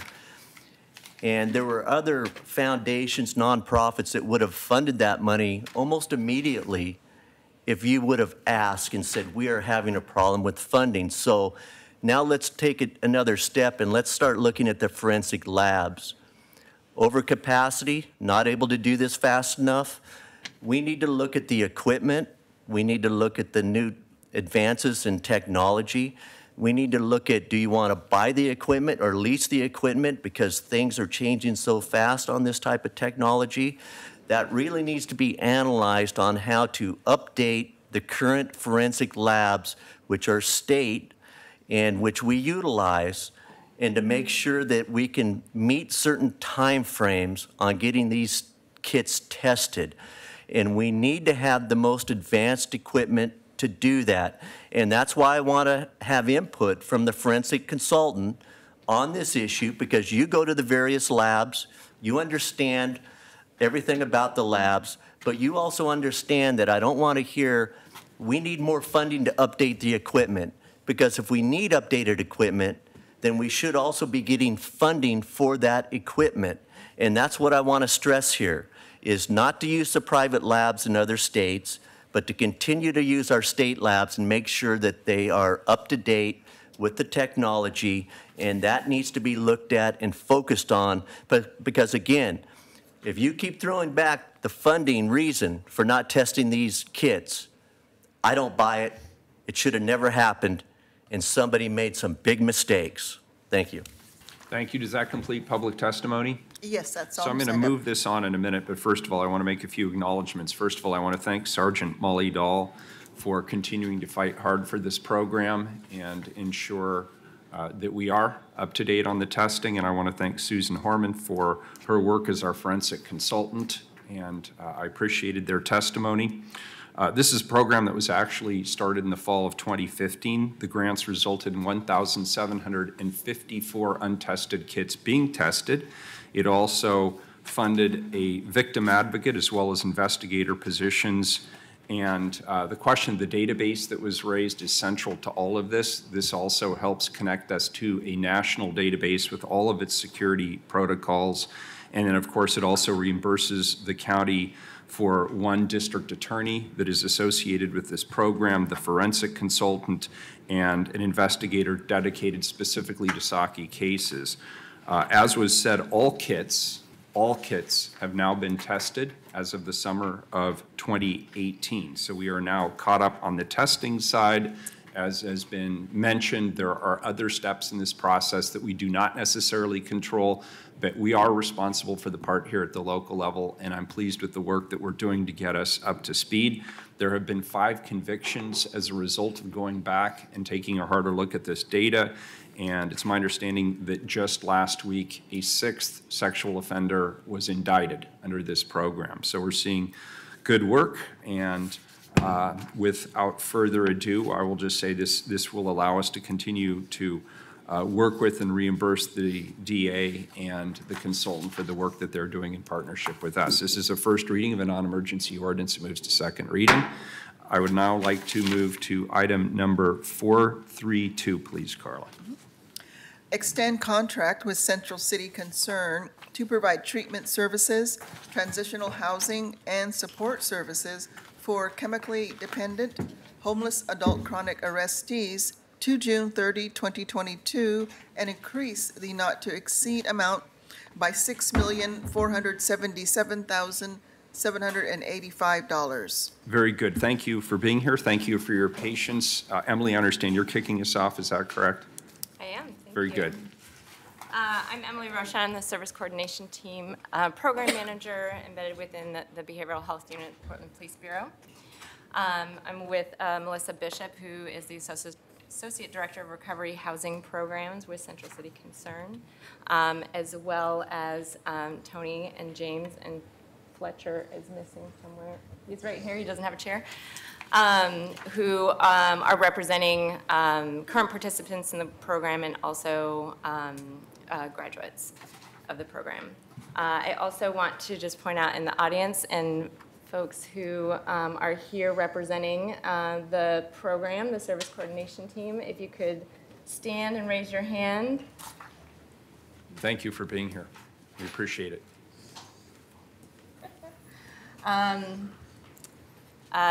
Those in the audience are representing graduates, staff in the program, and graduates from actually day one of the program, all the way up to current, who wanted to show their support today. This contract continues a partnership between the Portland Police Bureau's Service Coordination Team and Central City Concern through their Housing Rapid Response Program and Supportive Transitions and Stabilization Program. The Service Coordination Teams is a crime reduction program for the City of Portland. The Service Coordination Team is responsible for coordinating law enforcement, criminal justice, supportive housing, and treatment resources for individuals who are experiencing chronic addiction, chronic homelessness, and chronically in and out of the criminal justice system. In collaboration with partners, the Service Coordination Team offers direct access to behavioral health treatment, housing, and robust wraparound services. The individuals we serve have very complex needs, and we've developed a program that treats the root causes of the behaviors, therefore breaking the cycle of addiction and crime. Another component of the program is the collaboration with the Behavioral Health Unit and Central City Concern, which provides direct service-connected housing for individuals assigned to the behavioral health response teams, the officer clinician teams within the Behavioral Health Unit. The goal is to decrease police contact by assertively addressing the needs of the individuals with mental health, co-occurring disorders, and unstable housing. For over 10 years, this program has shown a positive impact not only for the community, but for the individuals served. Both components of the program show success in reducing police contact. We entered into the current contract through an RFP process in fiscal year 16-17. We are asking for a 3-year extension of the contract with Central City Concern. We have a well-established, dedicated partnership, which we've worked together to continuously evolve the program to address the complex needs and barriers of the individuals we serve. I did give out data points to the commissioners and mayor, and I hope you were able to review those, but would you like me to review them again? I think it would be good for the public to hear them. Okay. It's a lot. Well, pick your favorites then. I'm sorry, what? Highlights, perhaps? Highlights, okay. We are currently in the 11th year of evaluation with Portland State University Capstone Study. So this is the 11th year, we're currently in that. The 10th year in 2018. What they find is 31% of the individuals who engage in the program for over 30 days complete the program. Individuals who complete the program have an 86% reduction in crimes the year after exiting the program. 75% of all participants, whether they complete or not, actually have a reduction in crime as well. And they also do a cost-benefit analysis, and they show that every dollar spent on the program is a $13 savings in just jail beds and criminal justice costs alone. So it's $26 million of savings. Commissioner Hardesty has a question. Thank you. You know, most programs with a 30% success rate, we would say were a failure. Why do we think this program is a success with such a low success rate? There's a twofold. One, I'm actually very proud of that, knowing the clients and the complexity of their needs. This is chronic, as I said before, chronic addiction, chronic homelessness, chronically in and out of the criminal justice system. That's really hard to break that cycle. And we're talking about folks that have have been in the cycle for 10, 20, 30 years. And if we're expecting someone to get it right away, it's not realistic. But what we want to do and what we want to do in this program is to make sure that if someone is not successful, that they're going to come back to the program. They know where to come back to. They know where to walk through the door. I get passionate about this. And so we want to make sure that if that's not the time for them, then that they can come back, that door is always open. And I want to be clear, I love the work that Central City Concern does. That is not a problem for me. I just know that the service coordination team was added into funding mechanism when the Department of Justice came, and it's never been a program that I thought it was a program that worked directly with the police and community members. And now there's a component that has Central City Concern as one of the key pieces. I love the work that Central City Concern does, so don't get me wrong. Oh, sure. I'm just trying to understand how that fits into working with the police to address the issues that Central City Concerns addresses with or without police intervention. Right. So actually, it was established prior to the DOJ settlement agreement. I was there. Yeah. And that was 2008 when we entered into the kind of what we called the service coordination team, and that's when providers came directly in the table, and that was with Central City Concern even at that point too. So all of this is about services.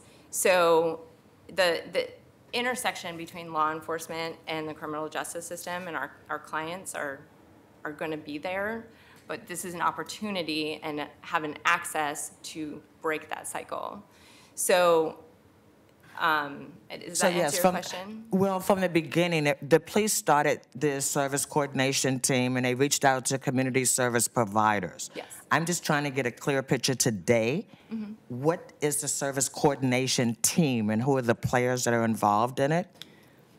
Myself as the program manager, so kind of the project manager over the contract. I have one officer that is assigned to me in the service coordination team. So it's really just the two of us. Everything else goes to services. Everything else, because that is the most important component of this, is it's not us, it's for them. So that's why this contract and this money for this contract is all going to services, not myself. Could not I the also officer. add maybe a few highlights first? First of all, the data that you provided, the 31% of individuals, that is the percentage of individuals who complete the actual totality of the 30-day program. That is not the success rate. That is the completion rate for the program, and that is consistent with drug and alcohol outpatient treatment programming nationally. Right. And so, for a lot of people, and I come from a family where addiction has been a significant issue, I know that the first time one seeks that treatment, the success rates tend not to be very high. It is a very difficult process. And the people who are going through this program are amongst the most vulnerable in our community. They've been homeless for a long time. They have been living under conditions and trauma that makes it a very difficult proposition to begin with. The statistic that's more interesting to me that you gave is that when people go through these programs, they are not being cycled through other social service programs. They're not on the street, they're not in shelters, they're not having interactions with the criminal justice system. They are in fact able to restore themselves and their lives through their hard work with the support of this program being in place.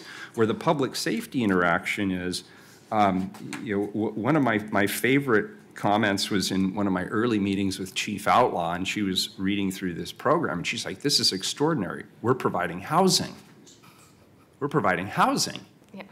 And, meaning the police bureau, through its funding, is providing housing. And the answer is yes, because the people we are housing are people who repeatedly had interactions that were not very positive with law enforcement, and there was an opportunity here to realize that something other than jail would be a better investment, and you said it's a 13-fold return on investment, and it reduces interactions with the criminal justice system to the tune, I think you said, of 75% overall, which is a good thing for everybody. That's what's called a win-win-win.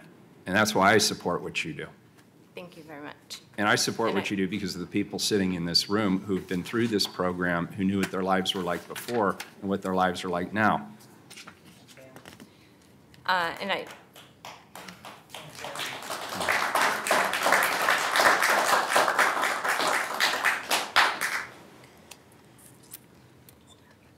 I know. She's telling me not to cry. And I also wanted to highlight, and I think that you were talking about this too, is, again, it's a very underserved population. No one else is serving them. Not with the intensity of services that are needed. And this is a population not just in the city, but nationwide that is not getting served. And we all know that it's worth it because they're here. And they're very, now I'm off track. Now, they're very embedded within social services. Our folks get employment and then want to give back, and they're in Luchtdorf and Volunteers America and Central City, Urban League, Cascadia, Unity. They're all working there because they know, and they're the ones who know how to get through their needs and their barriers, and why not reach out to other people. I have a little bit more. So the relationship goes beyond performance measures and data. This is about long-term solutions and quality of life. We're serving individuals who historically and currently do not have direct access to the services that they need. This population, again, is very underserved, and not only in the city, but nationwide. We are a referral source for hospitals, social services, from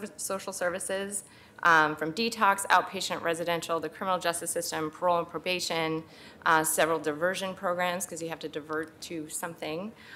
So we're partners with LEAD, with McJERP, Start Stop Drug Courts, the Joint Office of Homeless Services and their navigation intensive outreach teams, Urban League Transition Projects, Central City Concern. I could go on and on. We are a referral source because we want to make sure that wherever our participants are landing, that we offer services.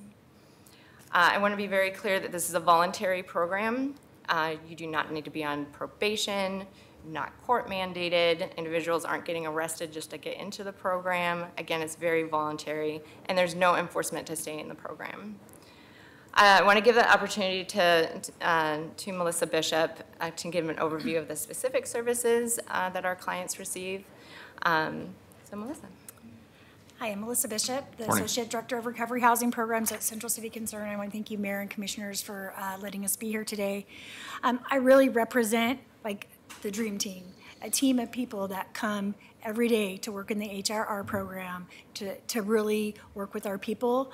And I just want to talk a little bit about the services that they give to every client that walks through the door. Like, we don't tell people no. When people walk in and they need help, we help them.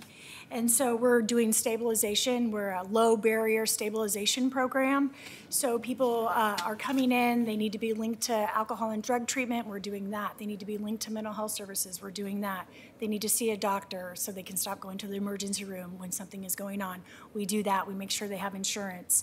We're doing intensive case management. That means that they're meeting with their case manager daily, sometimes most of the time daily when they're first new, and then every other day they're coming to meditation groups, check-in groups, early in the morning to help them plan their day. We are doing a peer mentor, so we have peers. I mean, who best to help our folks than somebody who's walked in their shoes? So we have a robust peer mentor position that two peers that work in our program. They're taking people to food boxes, appointments, taking them to recovery-based community meetings. They're just really connecting with them. Movie night. Like, when's the last time they got to see a movie and just sit there and just have that normalcy? So they're doing all of that. They're also doing groups, life skills, They are doing MRT groups, which is moral recognition therapy groups.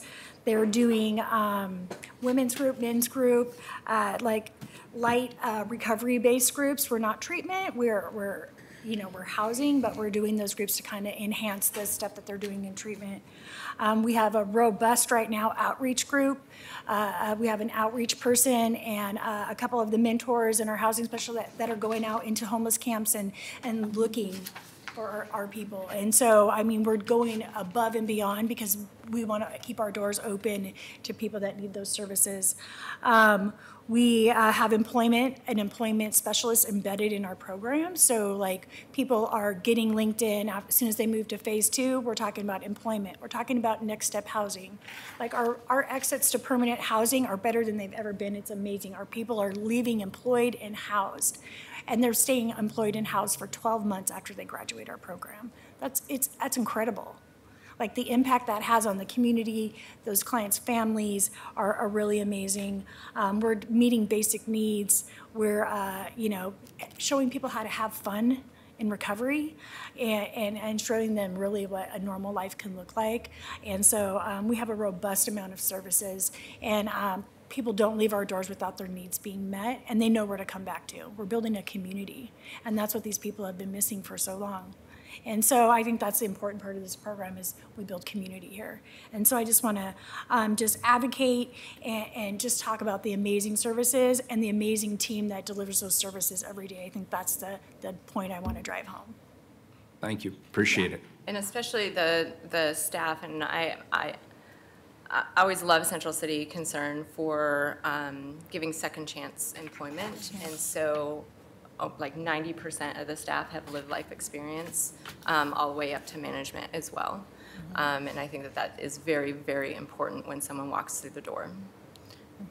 And we would love to, who wants to go first? Yeah.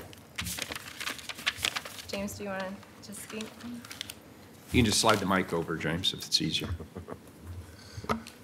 My name is James Renz. I would like to first thank you, Mayor, and thank you, Commissioners, for listening to us today.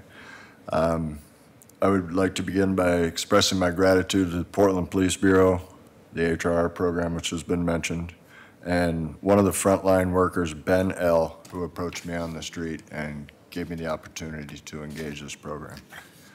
I've been given all the tools. I'm a graduate of the HRR program. I've been given all the tools to reach self-sufficiency. I work for Central City Concern now. I work for the Clean Start 1 crew full-time. I'm a union member. I've never been a member of a union in my life. I am moving out to the Blackburn Center from the Estate building, the Estate Hotel, August 1st. I'll be paying my own rent. I'd like to thank the case managers involved, peer support, which have already been mentioned, housing specialist who's working on a budget with me, Wyndham McNair. These amazing ladies and gentlemen have put my life back on track. Some of my work involved, but I was guided through this program. I didn't have to walk through this alone. The MRT program, which has been mentioned, the moral recognition therapy, gave me a chance to go back and find out my part in the things that I've done in the past. I thought that was very important. Outpatient treatment through Central City Concern Recovery Center. And I'm just honored to be given a chance to represent Central City Concern. Thank you for listening to us today. Thank you. Really appreciate it. Congratulations.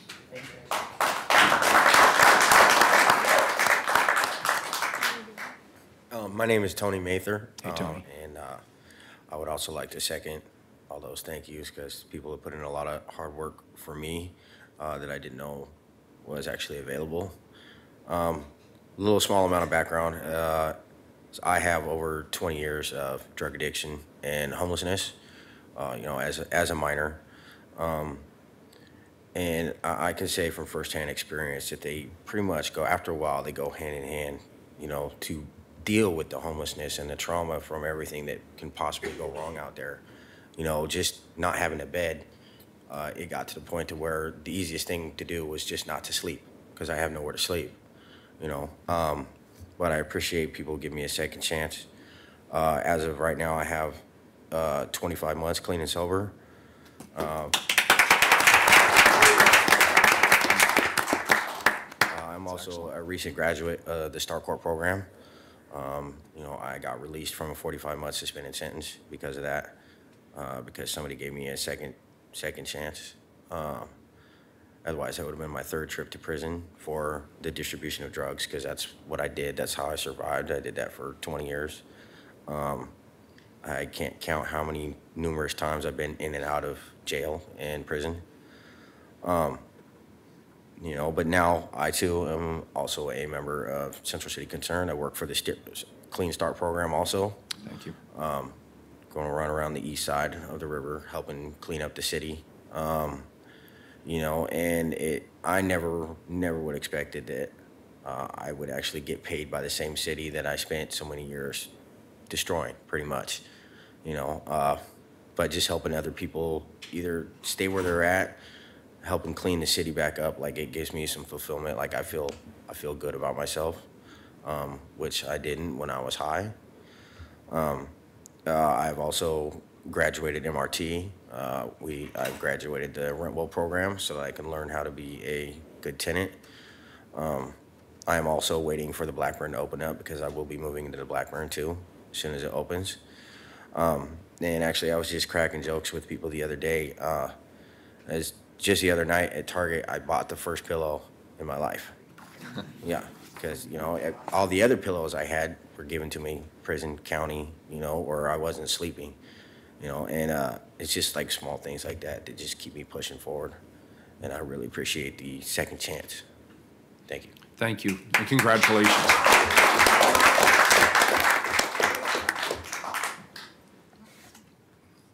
Hi, my name is Fletcher Nash, and I'm a product of the HRR program, Central City Concern. And, you know, I was just sitting here thinking, and I got kind of sad because the person who got me into the program is not here anymore. Her name is Officer Stacy Dunn, and I remember I ambushed her to get into this program. She was going to get her a cup of coffee, and I had read about the program. And I was like, I know you got this program, and I need to get in it. And she was like, okay, well, I need to run your name first. And I was like, whoa, wait a minute, you know? But she said, you have to have a drug arrest, you know? And I joke with people, I was like, for the first time, you know, having a drug arrest turned out to be a good thing, and it was. And she made a few phone calls, and she called the program, and she said, can you get to 707 Everett? And I said, yeah, I'll get there. You know, and I remember I got there, and Fred was there, and, you know, I was an addict at the time, so I got there kind of late, you know, and Eric and Fred was on his way out the door. I think he was going home. And he stopped, he said, okay, I'm gonna do your intake. And he did my intake, and it wasn't a long, drawn-out process. He went over a couple questions, and he handed me a key, you know, and I was like, I was so happy to have a key to something. Mm. You know, I was like, I'm off the streets, you know, and then I remember them telling me, hey, you know you're gonna go into treatment. And I was like, yeah, you know, and I was ready for it. And I remember just, I mean, I'm thinking back now, I wouldn't have been able to do it without that housing piece. You know, it just wouldn't have been possible to go to like treatment, but not for me anyway, and then have to go back out to the streets.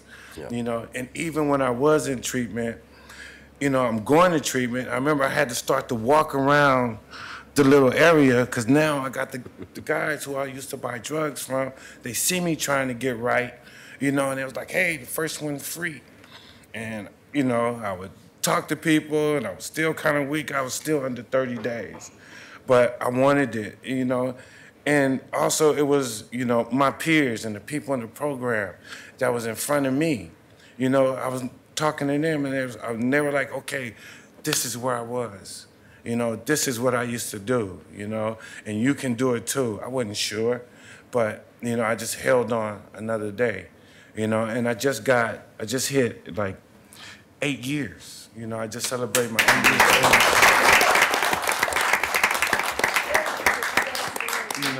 And I feel a part of the family, and I feel today I feel good. I feel the way I was trying to get drugs to make me feel, And it's nice to have friends I can call. It's nice for friends to call me. And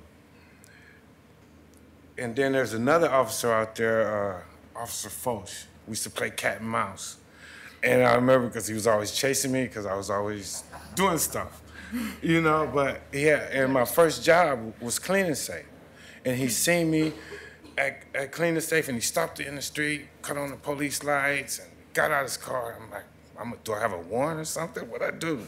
But he came over and he gave me a hug, And that's another thing about this program. It changes the way, we see people. Because before that, I know there's good and bad officers, but before that, all of them was the enemy, and they're not. We learn to realize they do have a job to do if we're doing dirt, But there are good officers out there, I done had jobs. I done worked in HR. I done been a janitor. I done been one of my prior jobs. I was going into OSCI and CRCI once a week.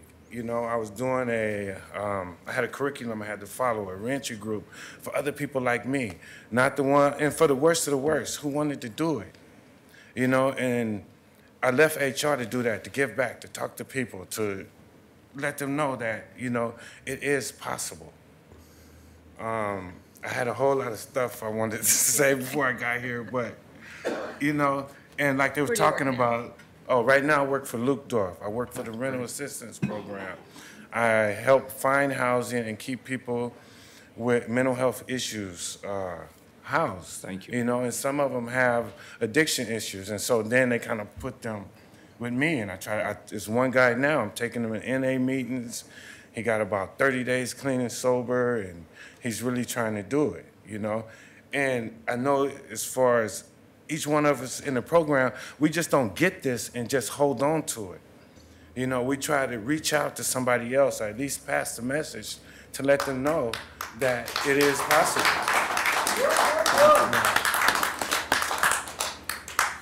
Thank you for letting me speak. Appreciate you. Commissioner Daly? I just had a comment and a quick question. First, I want to thank everyone for being here today and sharing your stories. I'm also trying not to cry. Last month was Second Chance Month. I had the opportunity to celebrate with Southeast Works that, does some similar work with the community. And I listened to the stories there, and it really struck me that the root of crime is not a bad person. It is poverty, it is addiction, it is mental illness, it is abuse and trauma, it is racism, it is lack of educational and economic opportunity. And there's no breaking the cycle without housing. That's the thing that I think is so vital about this program. It's a smart, efficient use of our resources, which is something I like to see. It's harm reduction for the individual served and for the community. So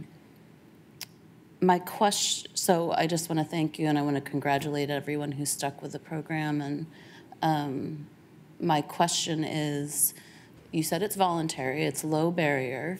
Could you give me a sense of how many people you might serve in a given year versus how many people you think are in our community that would qualify for and benefit from this program? Yes, absolutely. You're like, there's a lot. And actually, part of the, we have an analyst that works with the behavioral health unit, and he does a trend analysis report that I'm pretty sure that you have. But just to highlight through that, because it shows the need and the capacity. Approximately 200 individuals are referred to our program per quarter, so that is 800 individuals per year. And those are unique individuals, not the same. Unique individuals are referred to the program. and about 50% actually meet our criteria, because there is a criteria. So we'd say 400 people are referred, so obviously there's the need, and we serve between like 130, 150. So you understand that then there's a capacity issue when it's 400 people who meet criteria, but we can only serve so many. So I just wanted to. Thank you, that's helpful. Does that? Commissioner Fritz, then Commissioner Hardesty. Mayor, thank you so much for your presentation. Thank you for everybody being here. This is a great program that I've been a big fan of throughout my time here.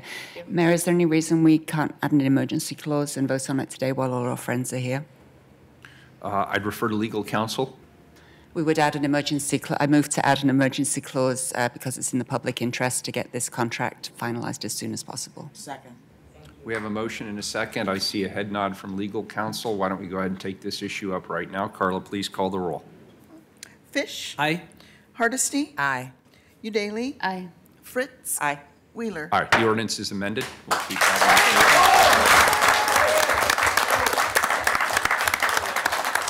Wait. You might want to wait just a few moments. We haven't actually voted on it all yet. we've done, that's good practice. All we've done, it's great practice makes perfect. All we've done is we have voted to vote on this today, Yes. as opposed to carrying this over for a To week next as a week. non-emergency ordinance. Commissioner Hardesty. Thank you.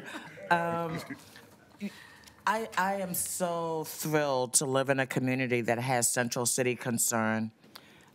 It is a program that's proven over and over and over again that it's really about the people that they engage with. What I love most about the program is that it's also an opportunity for people sometimes to get the first work that they've had in a long, long time.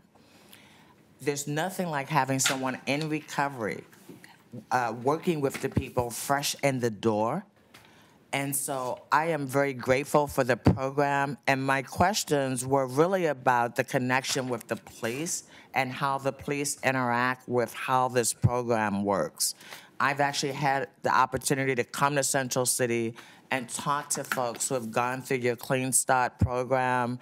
And oh my gosh, I was in tears before I left. So I know the value, but I've known the value of Central City Concern for a very long time.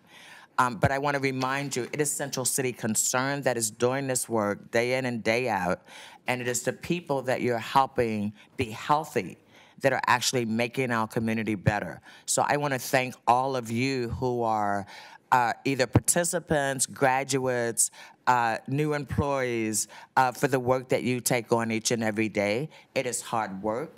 It is not work that is really understood in many communities.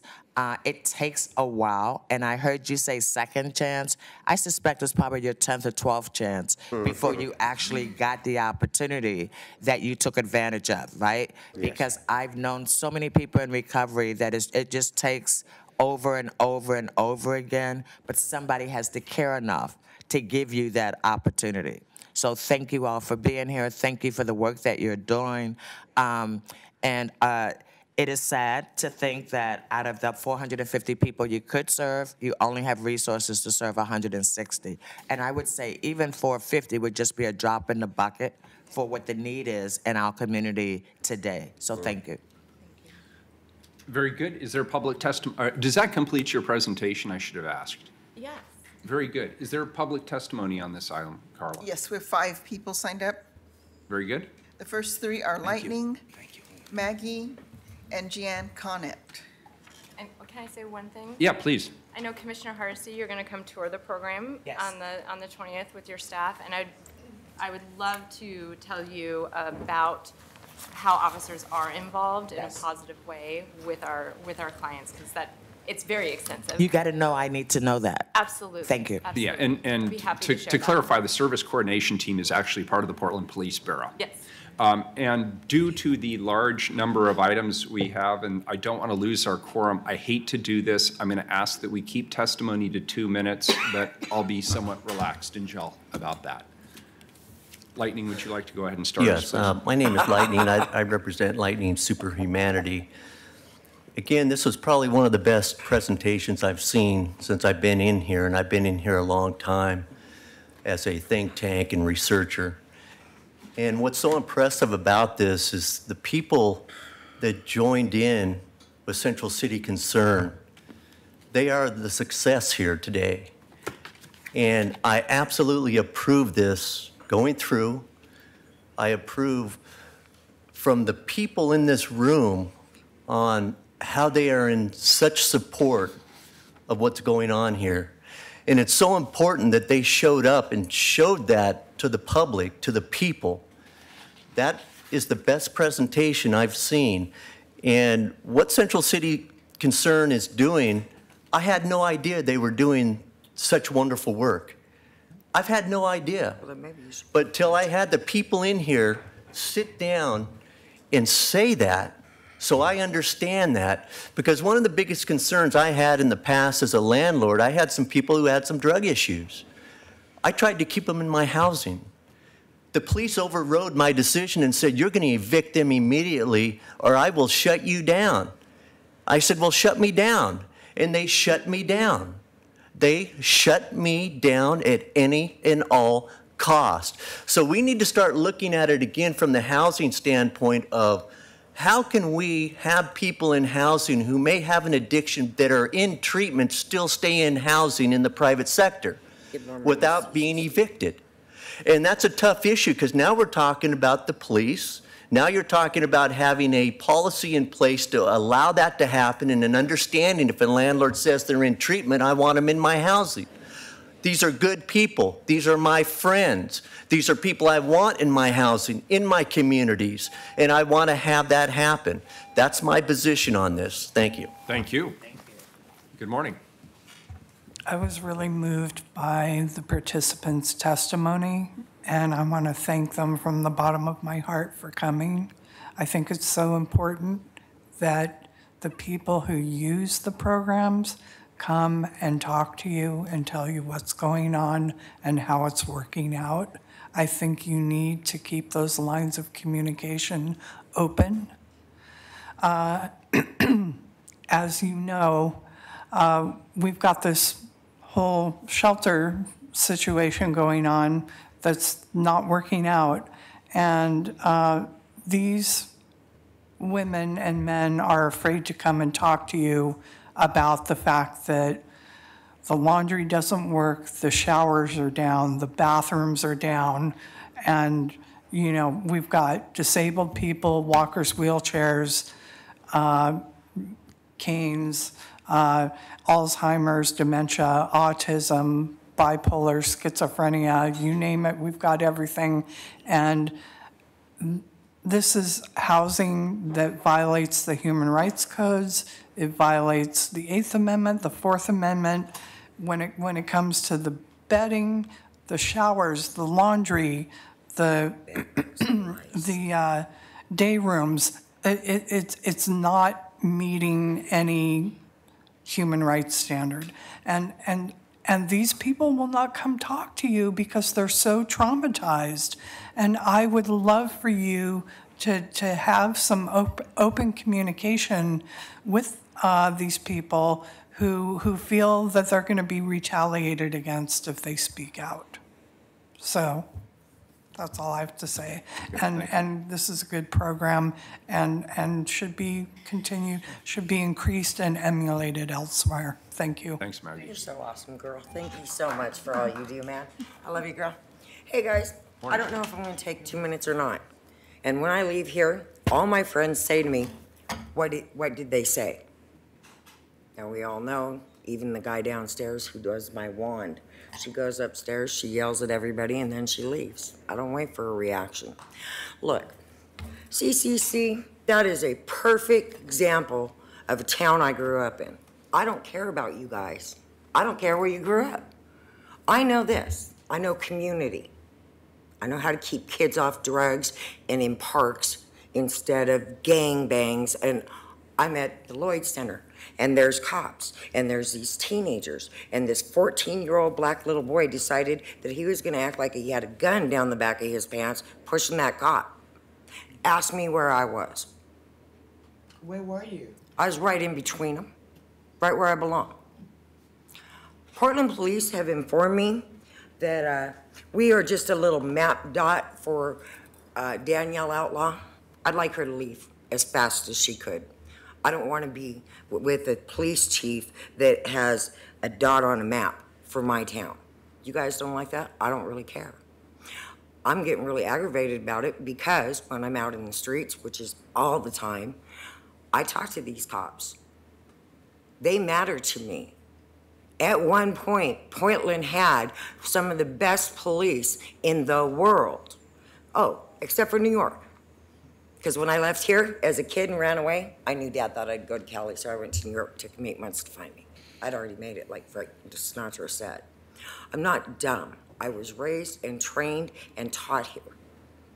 Okay, maybe over there a little bit, but also a lot of Portland. So, I'm sorry I missed you at the parade. I'd have loved to seen you on the street in St. John's, Oregon. I was there. I missed you by 10 minutes everywhere I went. Sorry to Even asked hear. 4 cops. I was looking hard for you. But I do appreciate you showing up for our parade that started the year after I was born. It's a great parade. It's one of the best. I Thank want to tell you one other thing. Quickly, I want TPI out of my state. When I got to Portland, they said, don't go to TPI, don't go to TPI. I couldn't understand why. Then everybody who boosts goes to TPI, and they all exchange drugs and all kinds. I have witnessed all this. You want testimony? I have no problem. Very good. Thank you. The CCC is TPI not part wonderful, of what we're but I'd discussing. really like to get TPI out of Got Portland. it. Thank you. You're welcome. Next 3, please. The last 2 who signed up are Charles Bridgecrane and Mary Sipe. See you later. Have a great day, guys. I never stay and listen to what they're deciding after. I'm excited. Things are over. Mary, do you want to start off, please? I'll start as Good soon to as see you. she's finished. Sure. Thank you. Hi, I'm Mary Sipe. As you know, I've been coming here for the last little over 2 years, and recently I've had to miss a few meetings because my new job is interfering with my civic engagement. But I have to say, I couldn't be happier that I was able to be here today.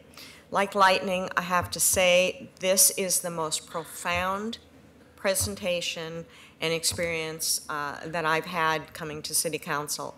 I wish we were talking about $50 million, not $6 million. And hopefully we'll somehow find more money to expand this program. Congratulations to everyone who's been through the program that's here today. You know, one of the things that I want to kind of point out is that people that go through the program are being given the support and the tools and everything. They're the ones who did the work. The ones who come out the other end who and succeed, they did the work, and congratulations for that. I'm so happy to be able to look at this and not look at the 31% success rate, because that's really not what it is.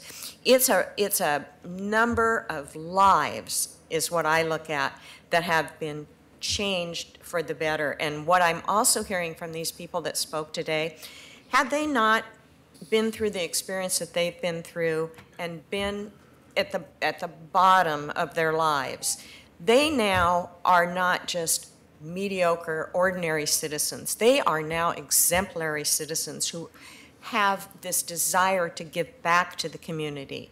And I see this transformation, and I'm just absolutely blown away by it. And I also the last statement I want to make is that this to me is also an example that not all interactions with the police department are negative. And the collaboration of this police program, the SRT, is an example of how working together and giving the police this tool, that those collaborations can result in very positive interactions. Kudos. Thank you, Mary.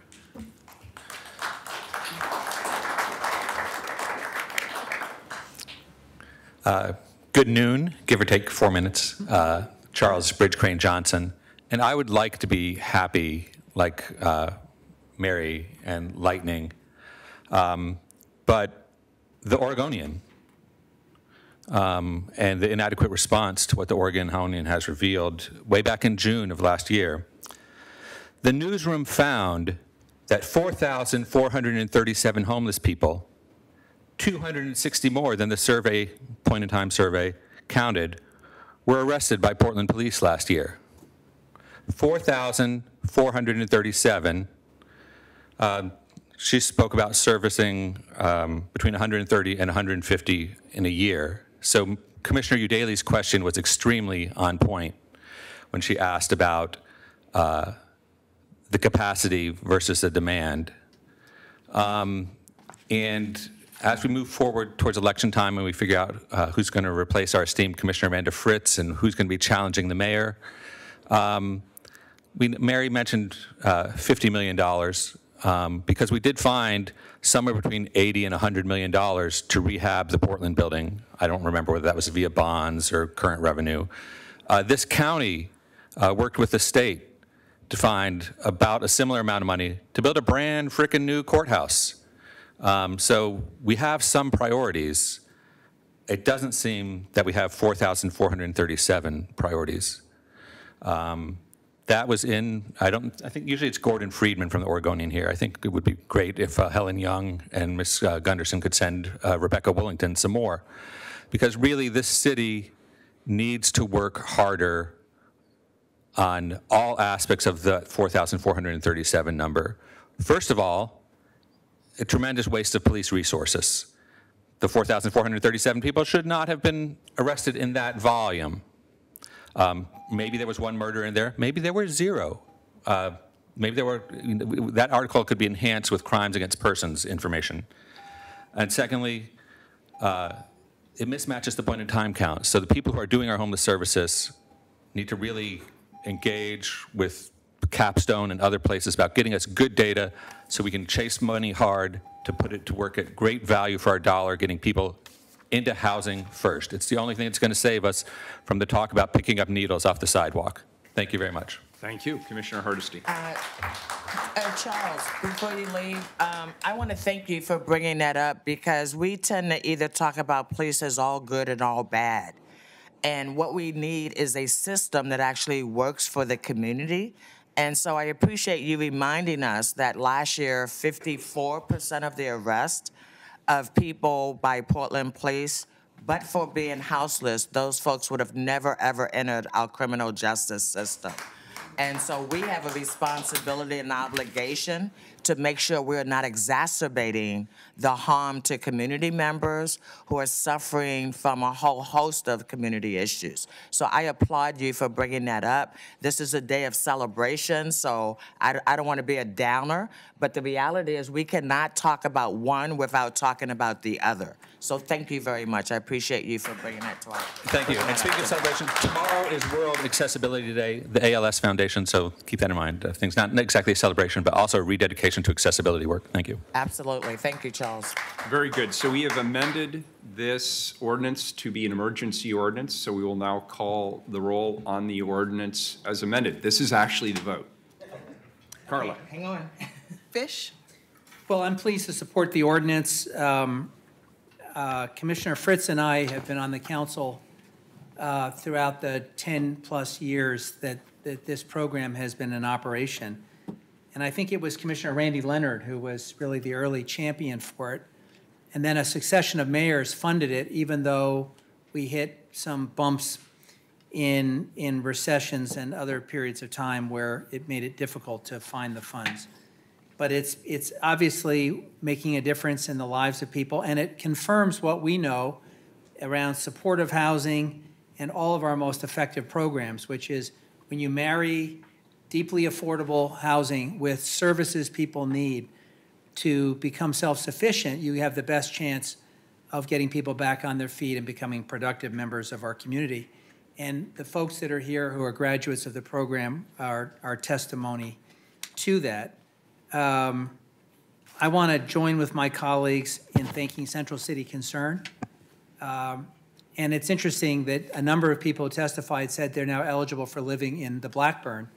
Well, the Blackburn, of course, is new Central City Concern housing, part of a public-private partnership that is named in honor of Ed Blackburn, longtime executive director, who has so much to do with the success of this organization. This has been a particularly uplifting presentation, and all of us and our families somewhere in our families have someone who has been struggling with addiction and has hit a bump in the road and things haven't always gone smoothly. And what we depend on is the community to lift folks up who are experiencing that bump. And this is a marvelous example of that. I wish we had more resources to expend, but for the 150 or so people that we're serving and the graduates of the program and the people that have a second and third chance and who come back, this is really important work. So I'm pleased to join with my colleagues today in voting aye. Aye. Hardesty? This has been a very moving city council meeting. I'm always struck when the city council meeting reflects the diversity of this community. It is rare to have so many people of color in these chambers. And so what I'd like to say to the people of color who showed up today in support of Central City Concern, please don't let this be your last time in this chamber. If you're not registered to vote, get registered to vote. Please read city council agendas, educate yourself on the decisions that we're making, because every single time we're here, we're having an impact on your life. And if you're not weighing in, then we're making decisions about you without you. I want you to know how, yes. I have a great admiration for Central City Concern and the work that they've done. But again, I think that it's always important that we evaluate the outcomes that we're looking for and that we just don't take anybody at their word for anything. I am someone that follows the money, I follow outcomes, and I am results orientated. And today, I say my hat is off to Central City Concern. Well done program. Well done with the participants in the program. And one of the things I love most is that it's not just let's put you through 30 days and then we kick you out and then you're on your own. We need more programs that actually work with people where they are and give them the opportunity to do better. I believe when you know better, you do better. I vote aye. Udaley.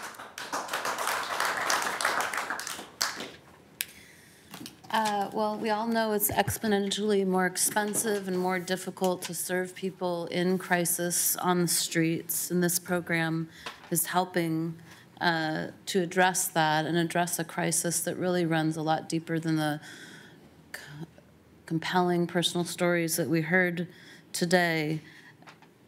It's a failure. It's our failure as a society to serve and support the basic needs and human rights of all of our citizens. I would love if we could expand this program.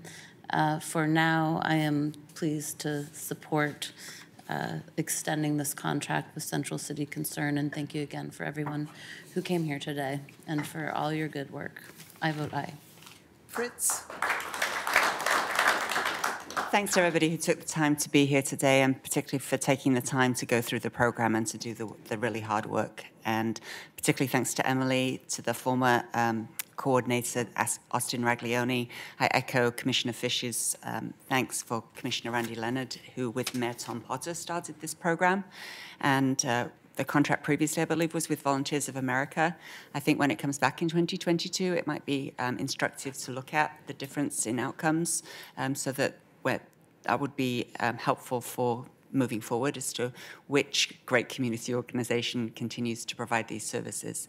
But it is truly a collaborative effort with the Portland Police Bureau. It's been funded through the Police Bureau for so many years. I appreciate hearing some of the personal stories of personal officers who gave a hug, who did the outreach, who took you to get in and who helped you through some of the worst times of your life to now hopefully some of the best times of your life. I loved the story of the movie night.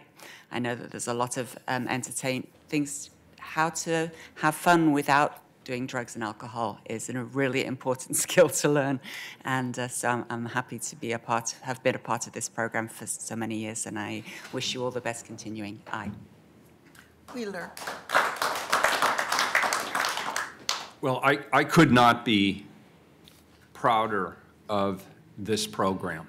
And I want to thank the Portland Police Bureau for their management of this program.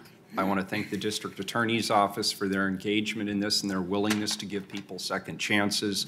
And I want to thank the service providers, particularly Central City Concern, since we're here today to discuss the extension of the contract. And I will vote to do so without reservation. This continues an important relationship that's existed for many years. As you heard, they provide access to housing, service treatment, access to mental health services, coordination with the Behavioral Health Unit, which is another Portland Police Bureau unit that focuses exclusively on people in crisis experiencing mental health on our streets, and most importantly, connecting people to their own potential. And as you've heard all my colleagues say, you did the lion's share of the work. You did it yourself. Some of you acknowledged that the program had to be there. There had to be a place to work with you and extend a helping hand, and that is acknowledged through our strong support of this program. But the reality is you did it.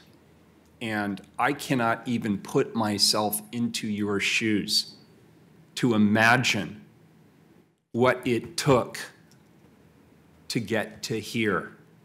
And all I can do is sit here and tell you, I'm cheering for you. I support you. I will continue to support this program and others like it so that other people who are still out there, still living on the street, still exposed to the elements, still struggling to find their futures can have that opportunity too. And you, by being here and being willing to testify and show your faces and be part of this, you are now serving as an example to many, many other people who will see this or they'll hear about it or they'll find out about it and they'll say, they did it. I can do it too. And that is the strongest kind of leadership that I can think of that you are providing. I also want to thank the folks who work in the Behavioral Health Unit, although that's not the subject of the conversation today.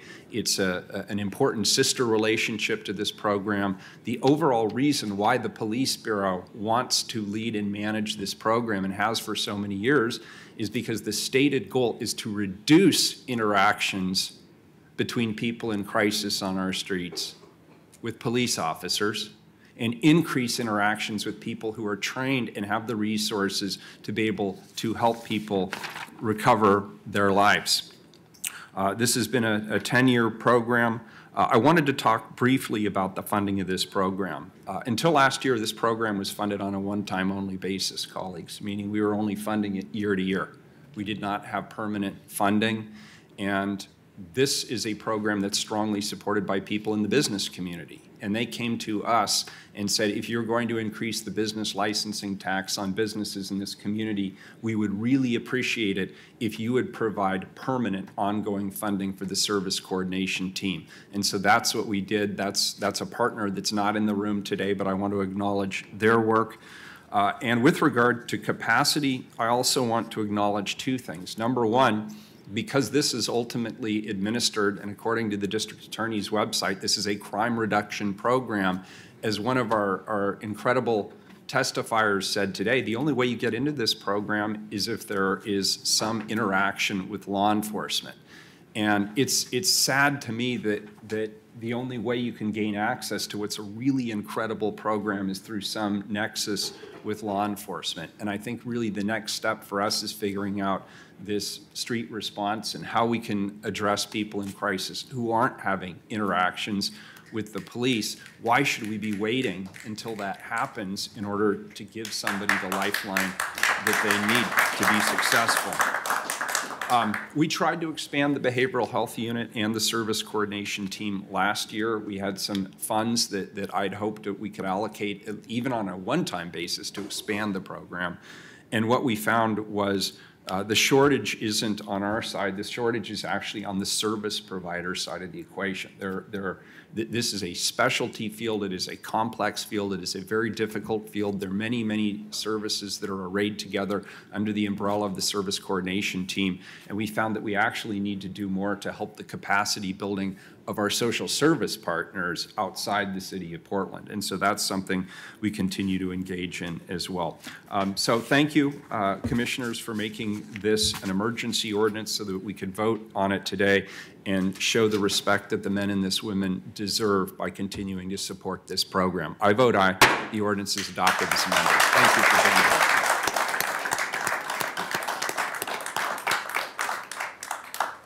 All right, we're going to skip backwards to, I left undone, item number 421. If you could read that, please.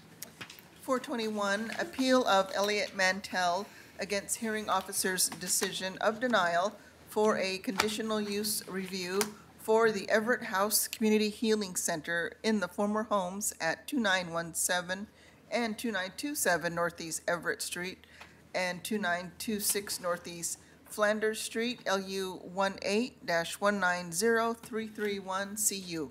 Colleagues, we have already heard testimony on this. We have heard presentations. We have already taken a tentative vote on this item. This is our final vote.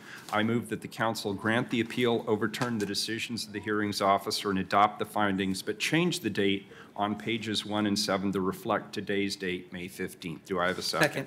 I have moved. I have a second from Commissioner Fish. Is there any further discussion on this item? Please call the roll. Fish? Aye. Hardesty? I need to make an announcement before I vote on this. As per legal counsel, I want to let you know that on March 20. Oh, you're not on the. Oh. Sorry about that. It is, so I just needed to make a statement that said I have reviewed the records of the hearing. I had to leave early, and I am prepared to vote on this item today, and I vote no. Udaly?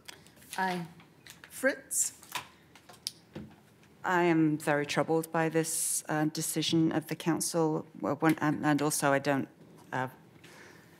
some of the findings I think are troubling. The City Council, it says on page 15, the City Council further finds that the overall maximum of 65 members and guests at the facility, limiting the number of members of guests at any one class, will limit the intensity and scale of those activities so that the overall residential appearance and function of the area will not be significantly lessened. As I said at the hearing, if there were 65 people coming and going every day of the week at my home, I would not find that compatible with the residential area. No. Wheeler? I vote aye. The motion carries. We go back now to the consent agenda. 2 items were pulled off the consent agenda. 424, please.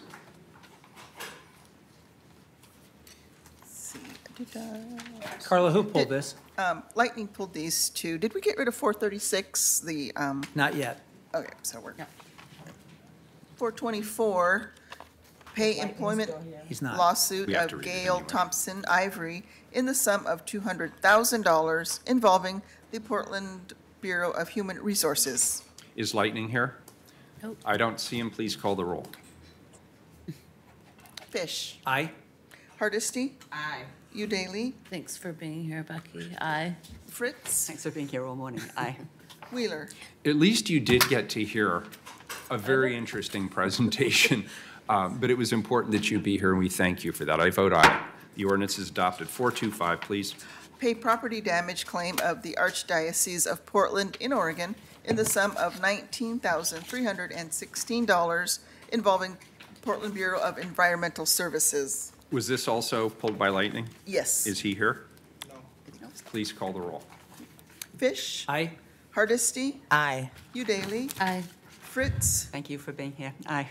Wheeler? Aye. The ordinance is adopted. 436, please.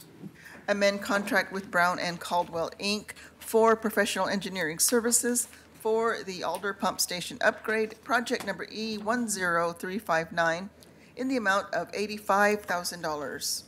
Commissioner Fish. Colleagues and Mayor, the Environmental Services has completed a major upgrade of the Alder Pump Station to improve reliability and increase pumping capacity. These improvements prevent sewage releases to buildings and help prevent combined sewer and stormwater overflows to the Willamette River. Before the pump station was upgraded, it was a weak link in the city's combined sewer overflow control program, otherwise known as the Big Pipe Project. For example, during heavy rains in October of 2017, while the rest of the system prevented overflows to the Willamette River, a 14-minute overflow occurred from a single location, the Alder Pump Station. With upgrades complete and capacity increased, this ordinance addresses one last amendment to the project. By the way, so far as this year, there have been 0 overflows. As I often say, the Big Pipe continues to make a big difference. Here to give us a brief presentation are Aaron Lawler and Paul Sudo, both from Environmental Services. Welcome. Good morning, Mayor Wheeler, Commissioners. For the record, I'm Paul Sudo, Engineering Manager with BES. Good afternoon, Mayor Wheeler, Commissioners. I'm Aaron Lawler, Engineer with BES Treatment and Pumping Systems Division, and the Design Project Manager for this project. Go ahead. So we are here today on ordinance for Amendment 7 to the Brown and Caldwell contract. The ordinance itself reads, amend contract with Brown and Caldwell, Inc. for professional engineering services for the Alder Pump Station upgrades. And I just want to mention that these funds are requested as an amendment for additional design services during construction. So what we have here is a map showing the project location. Alder Pump Station is located at the corner of Southeast Alder and Southeast Water Avenue with I-5 on-ramp from the Morrison Bridge above. The site's quite small, and it's located in the northwest corner of that block, and we affectionately refer to it as a postage stamp property. This project drastically improved the operation and functionality of the Alder Pump Station. Since the completion of the East Side CSO Tunnel combined sewer overflow, Alder has historically been the weakest link in the system and typically the first location where overflows to the river would occur. In fact, since the East Side CSO system was completed in 2011, there have been 4 instances where Alder Pump Station was the only source of overflow to the river. Through this project, we have nearly tripled the sanitary pumping capacity, reduced the capacity of the pumps sending flows to the river, simplified pump station operation, integrated pump stations into the East Side CSO system, and provide seismic resiliency using micropiles. So here we have some photos of the original pump station located at Southeast Portland on the corner of Alder and Water. This is an area of town that has seen a lot of development since the pump station was last rehabbed in 1993. This slide right here contains a view from the ground level looking into the dry well pump room of the original pump station prior to renovation, and gives you a picture of the aging equipment. Alder Pump Station is a caisson style pump station, which essentially is a circular pump station that is below ground. The original configuration used a dry well wet well design and had 2 separate wet wells, one for sanitary flows and one for storm events. The dry well was essentially a pump room, as we saw on the previous slide, and it housed pumps and piping. The previous configuration was complicated and had limited access for maintenance. This slide is a bird's eye view of what the inside of the caisson looked like prior to this project. As you can see, it's a bit complicated configuration and flow path. Consisting of 2 sanitary pumps and 2 storm pumps. The sanitary pumps would pump as much flow as they could to the southeast interceptor and eventually to the Columbia Boulevard wastewater treatment plant. However, during storm events or localized high flow events, the storm pumps would be used to send flow directly to the river. Adding to the complexity of the pump station and this project, Alder Pump Station service area was unique to the remainder of the combined sewer areas of the city in that the majority of the other sewer basins have a robust intertie with the CSO system. This project addressed this deficiency by reconfiguring the pumping levels to take full advantage of the intertie with the East Side CSO tunnel for storage, nearly tripling the sanitary pumping capacity and reducing overflow pumping capacity. These modifications, along with seismic resiliency and operational and maintenance improvements, have greatly increased the reliability and functionality of the Alder Pump Station. These are some photos during construction, just so you can see what a day-to-day looks like for us. As you can see, everything from the existing pump station was demolished except for the original concrete caisson. However, we did modify the inside of the caisson as well. This is a view of the caisson from the ground level. Looking down, you can see all the chambers have been demolished. You can see the micro piles being installed. Those are basically piles that are driven down to bedrock about 135 feet below the bottom of the caisson there. And this provides seismic resiliency, which will protect the environment and human health and safety after a seismic event. And then here we have more recent photos as construction nears completion at Alder.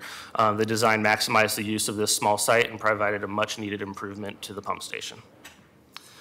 So that was an overview of the project, but we're here today regarding an ordinance related to a final amendment.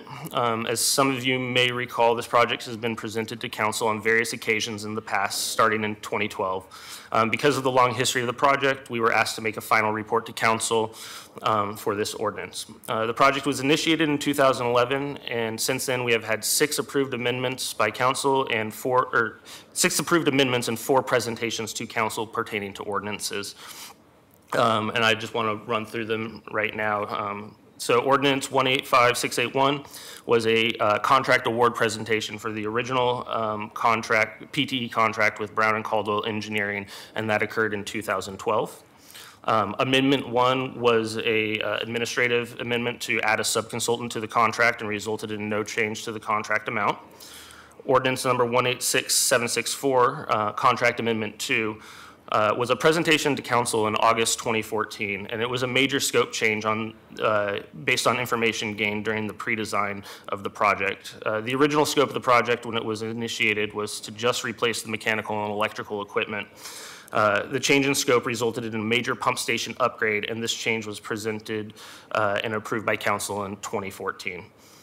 Contract Amendment 3 was another subconsultant change to the original contract and did not amend the cost of the contract. Contract Amendment 4 was a presentation to and approval by council in October 2016. The amendment added frontage improvements to the design scope of the project at the request of PBOT to meet ADA requirements. Ordinance number 188131 was a presentation to council in November 2016, requesting and receiving authorization to put the project out to bid for construction and award a contract in the amount up to $3.5 million. Amendment 5 was a change in BES project manager from the previous manager to yours truly due to the retirement of the previous project manager. And Amendment 6 was an extension to the contract duration with Brown and Caldwell and no contract amount change. So that's a past description of amendments and ordinances, and then we have an overview of the schedule here just to show you the history of the project. It was initiated in 2011, and at summer of 2019 will be completed with this project. So we're here today regarding the final amendment and the ordinance associated with Brown and Caldwell PTE contract for Alder Pump Station in the amount of $85,000. The current contract amount is $741,789, and this amendment would bring the final contract amount to $826,789. Through the life of the project, we have been successful at maintaining the utilization of disadvantaged, minority, women-owned, and emerging small businesses, and that percentage of utilization has been above 33%, and with this amendment, we will maintain that percentage as well. Commissioner Hardesty. Thank you, Mayor. That's a pretty good percentage. Can you tell me the breakdown? What's women? What are minority business owners? What are just emerging small businesses? Any idea? I don't have that information handy with me, Commissioner Hardesty, but we can follow up prior to the second reading next week. Appreciate that, because that's a consistent question I have, and it would just be great if you guys came prepared to answer that every time you came here. Yeah. Then we wouldn't have to do it again. Yeah. Thank you. So our recommendation is for council approval to authorize the contract amendment in this ordinance. And that concludes our presentation. Very good. Colleagues, any questions? I had one, and it's just sort of, a basic question. So on the construction, you're going all the way down to the bedrock for a tank that's submerged underground. That sort of surprised me, I guess. It has to do with the seismic movement of the earth during the Cascadia subduction event. So there'd be liquefaction of the soils, and so our actual caisson would shift in position. So Okay. we tie it to the bedrock so it doesn't move. That's interesting. It looked pretty complex. It was a fun project. Interesting. Good, thank you for that. And I appreciate that, for me, I really appreciate the photographs so I can actually understand it.